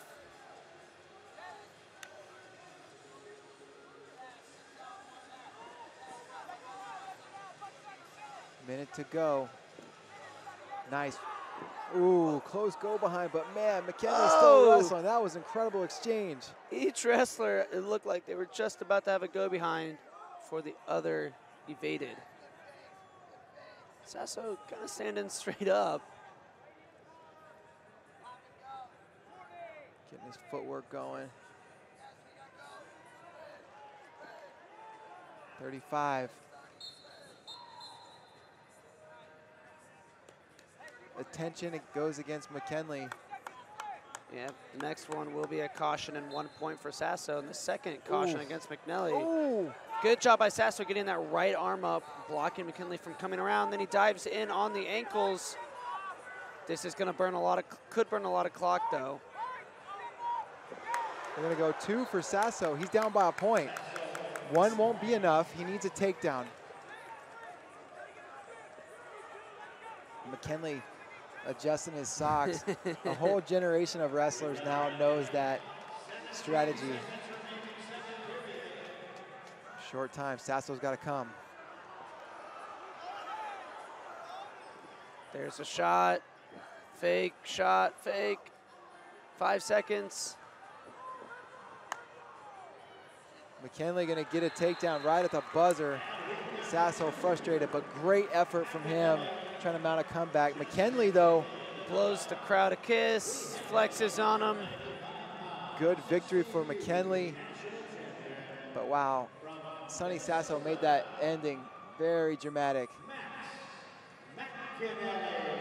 Good performance from both wrestlers.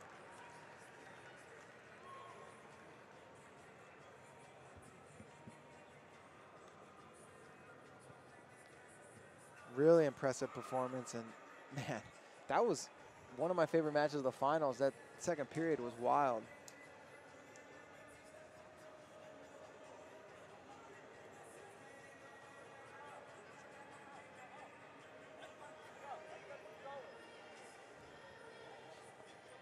Sasso frustrated at the end.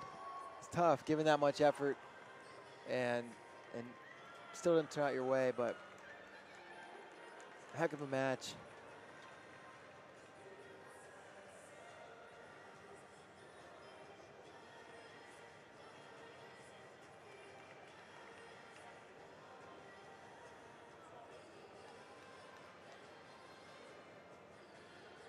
There you see the original takedown for McNally, the limp arm. There's the second takedown. There was the weird challenge exchange by Sasso, where he scored 2, but McNally, your winner. Yes, he is. Brings us to our final 2 matches. And there you see from Wisconsin, Coy Hopke. Super tough. Hopke wins just about everything he enters. And he's going to have Jacob Walker of Iowa from your homeland, JD. That's right.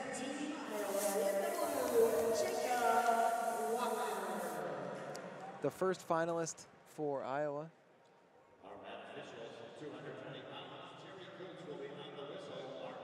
And both these guys have some power.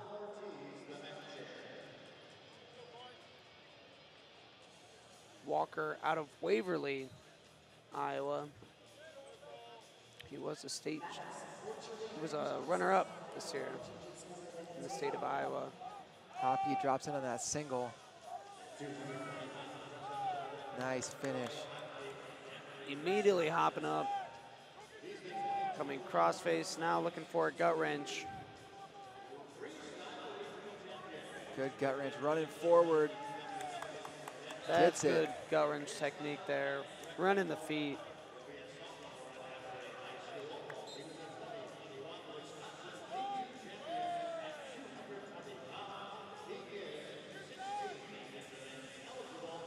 Hopke on a mission, man. He is really coming forward hard.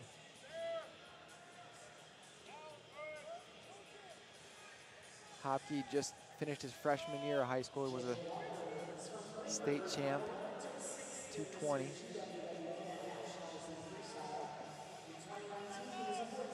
Front head for Hopke, now trying to come behind. Walker still holding on to the left leg of Hopke. Now Hopke gets past it.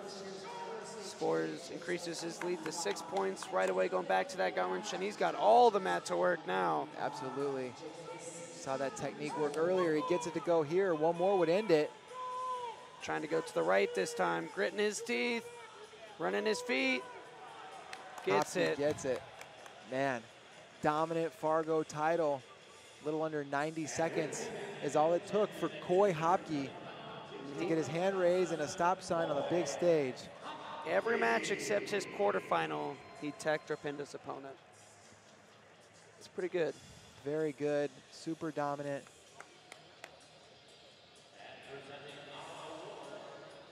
And there you're gonna get that stop sign. You know, we've seen various strategies for taking the stop sign photo. Pretty calm, cool, and collected there from Hopke. Yeah. We got another Upper Midwest battle coming our way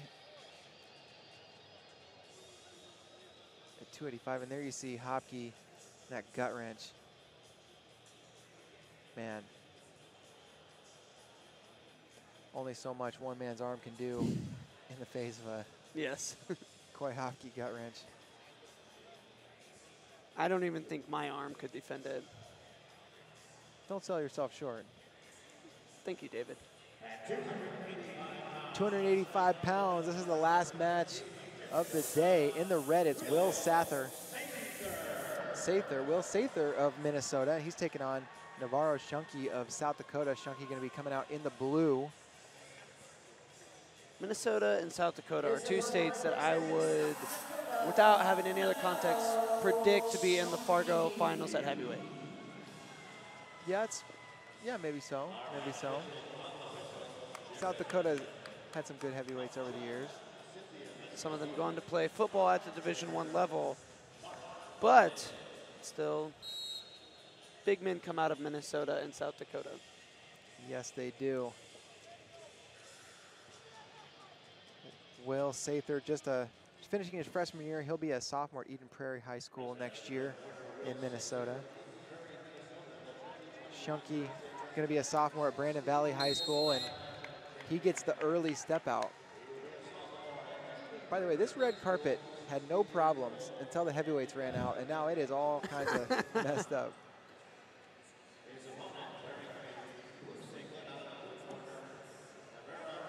Shot there from Sather. Shunky looking for the go behind. Sather holding on to the wrist of Shunky, but it's not enough. He's able to get behind and score. Now looking for a lace. He's got it. There's one. He's still got it locked and loosened up a little bit. He readjusts, rolls through, but the ankles slip out. Just the one lace for Shunky, but he still has a 5-0 lead halfway through this first period.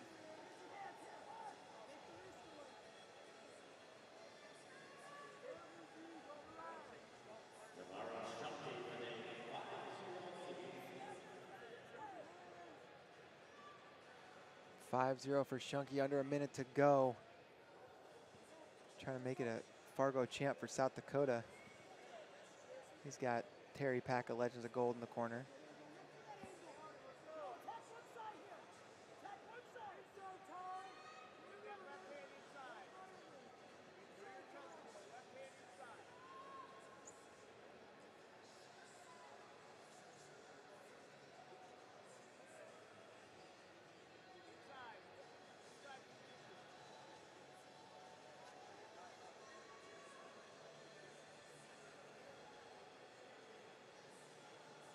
Short time left here in period number 1, and that's how it will come to a close.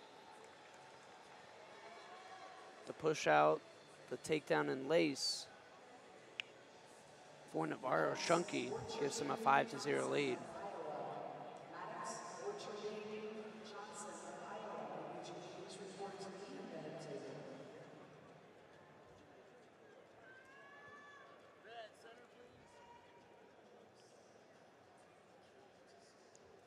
You saw Pinnacle coach Brandon Paulson there in the corner for Sather wiping him down.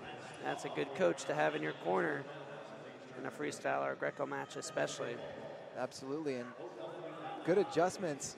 After the break, dives in on a shot, see if he can finish.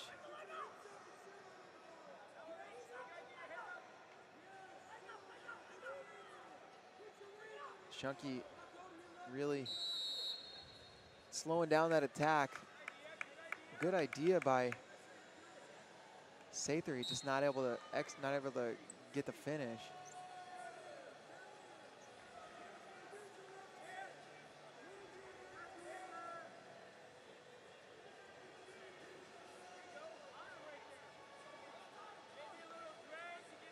Hard collar from Shunky.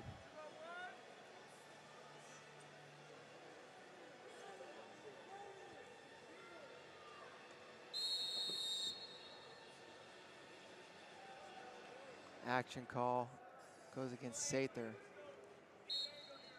Just an attention though, no shot clock. There's a low shot from Sather. Same kind of position as before, and Shunky's gonna roll him through and get 2 points. Actually, that might have been white paddled. I believe it was. Was white paddled, so no points for Shunky.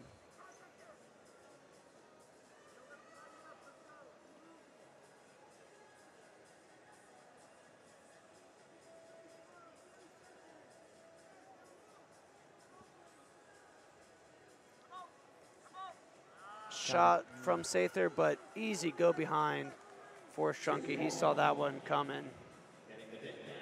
Yeah, after those 2 shots earlier in the period, he kind of knew that was coming, and now he's got a leg lace locked. One more will end it. And that's just what Navarro Shunky does. Ends it with the leg lace. He is your winner and your 285-pound cadet Fargo champion.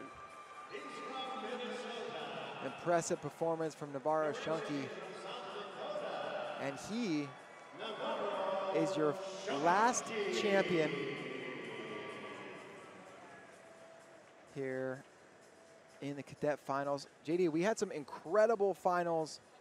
We're gonna get a look at Navarro Shunky's replay.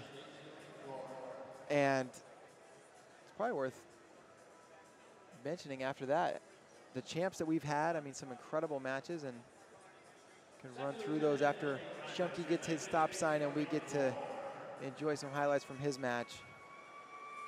Also a reminder, we still have semifinals for junior freestyle coming up later tonight. Won't want to miss those. And here's Shunky walking out, doing damage to the red carpet, and there's that leg lace.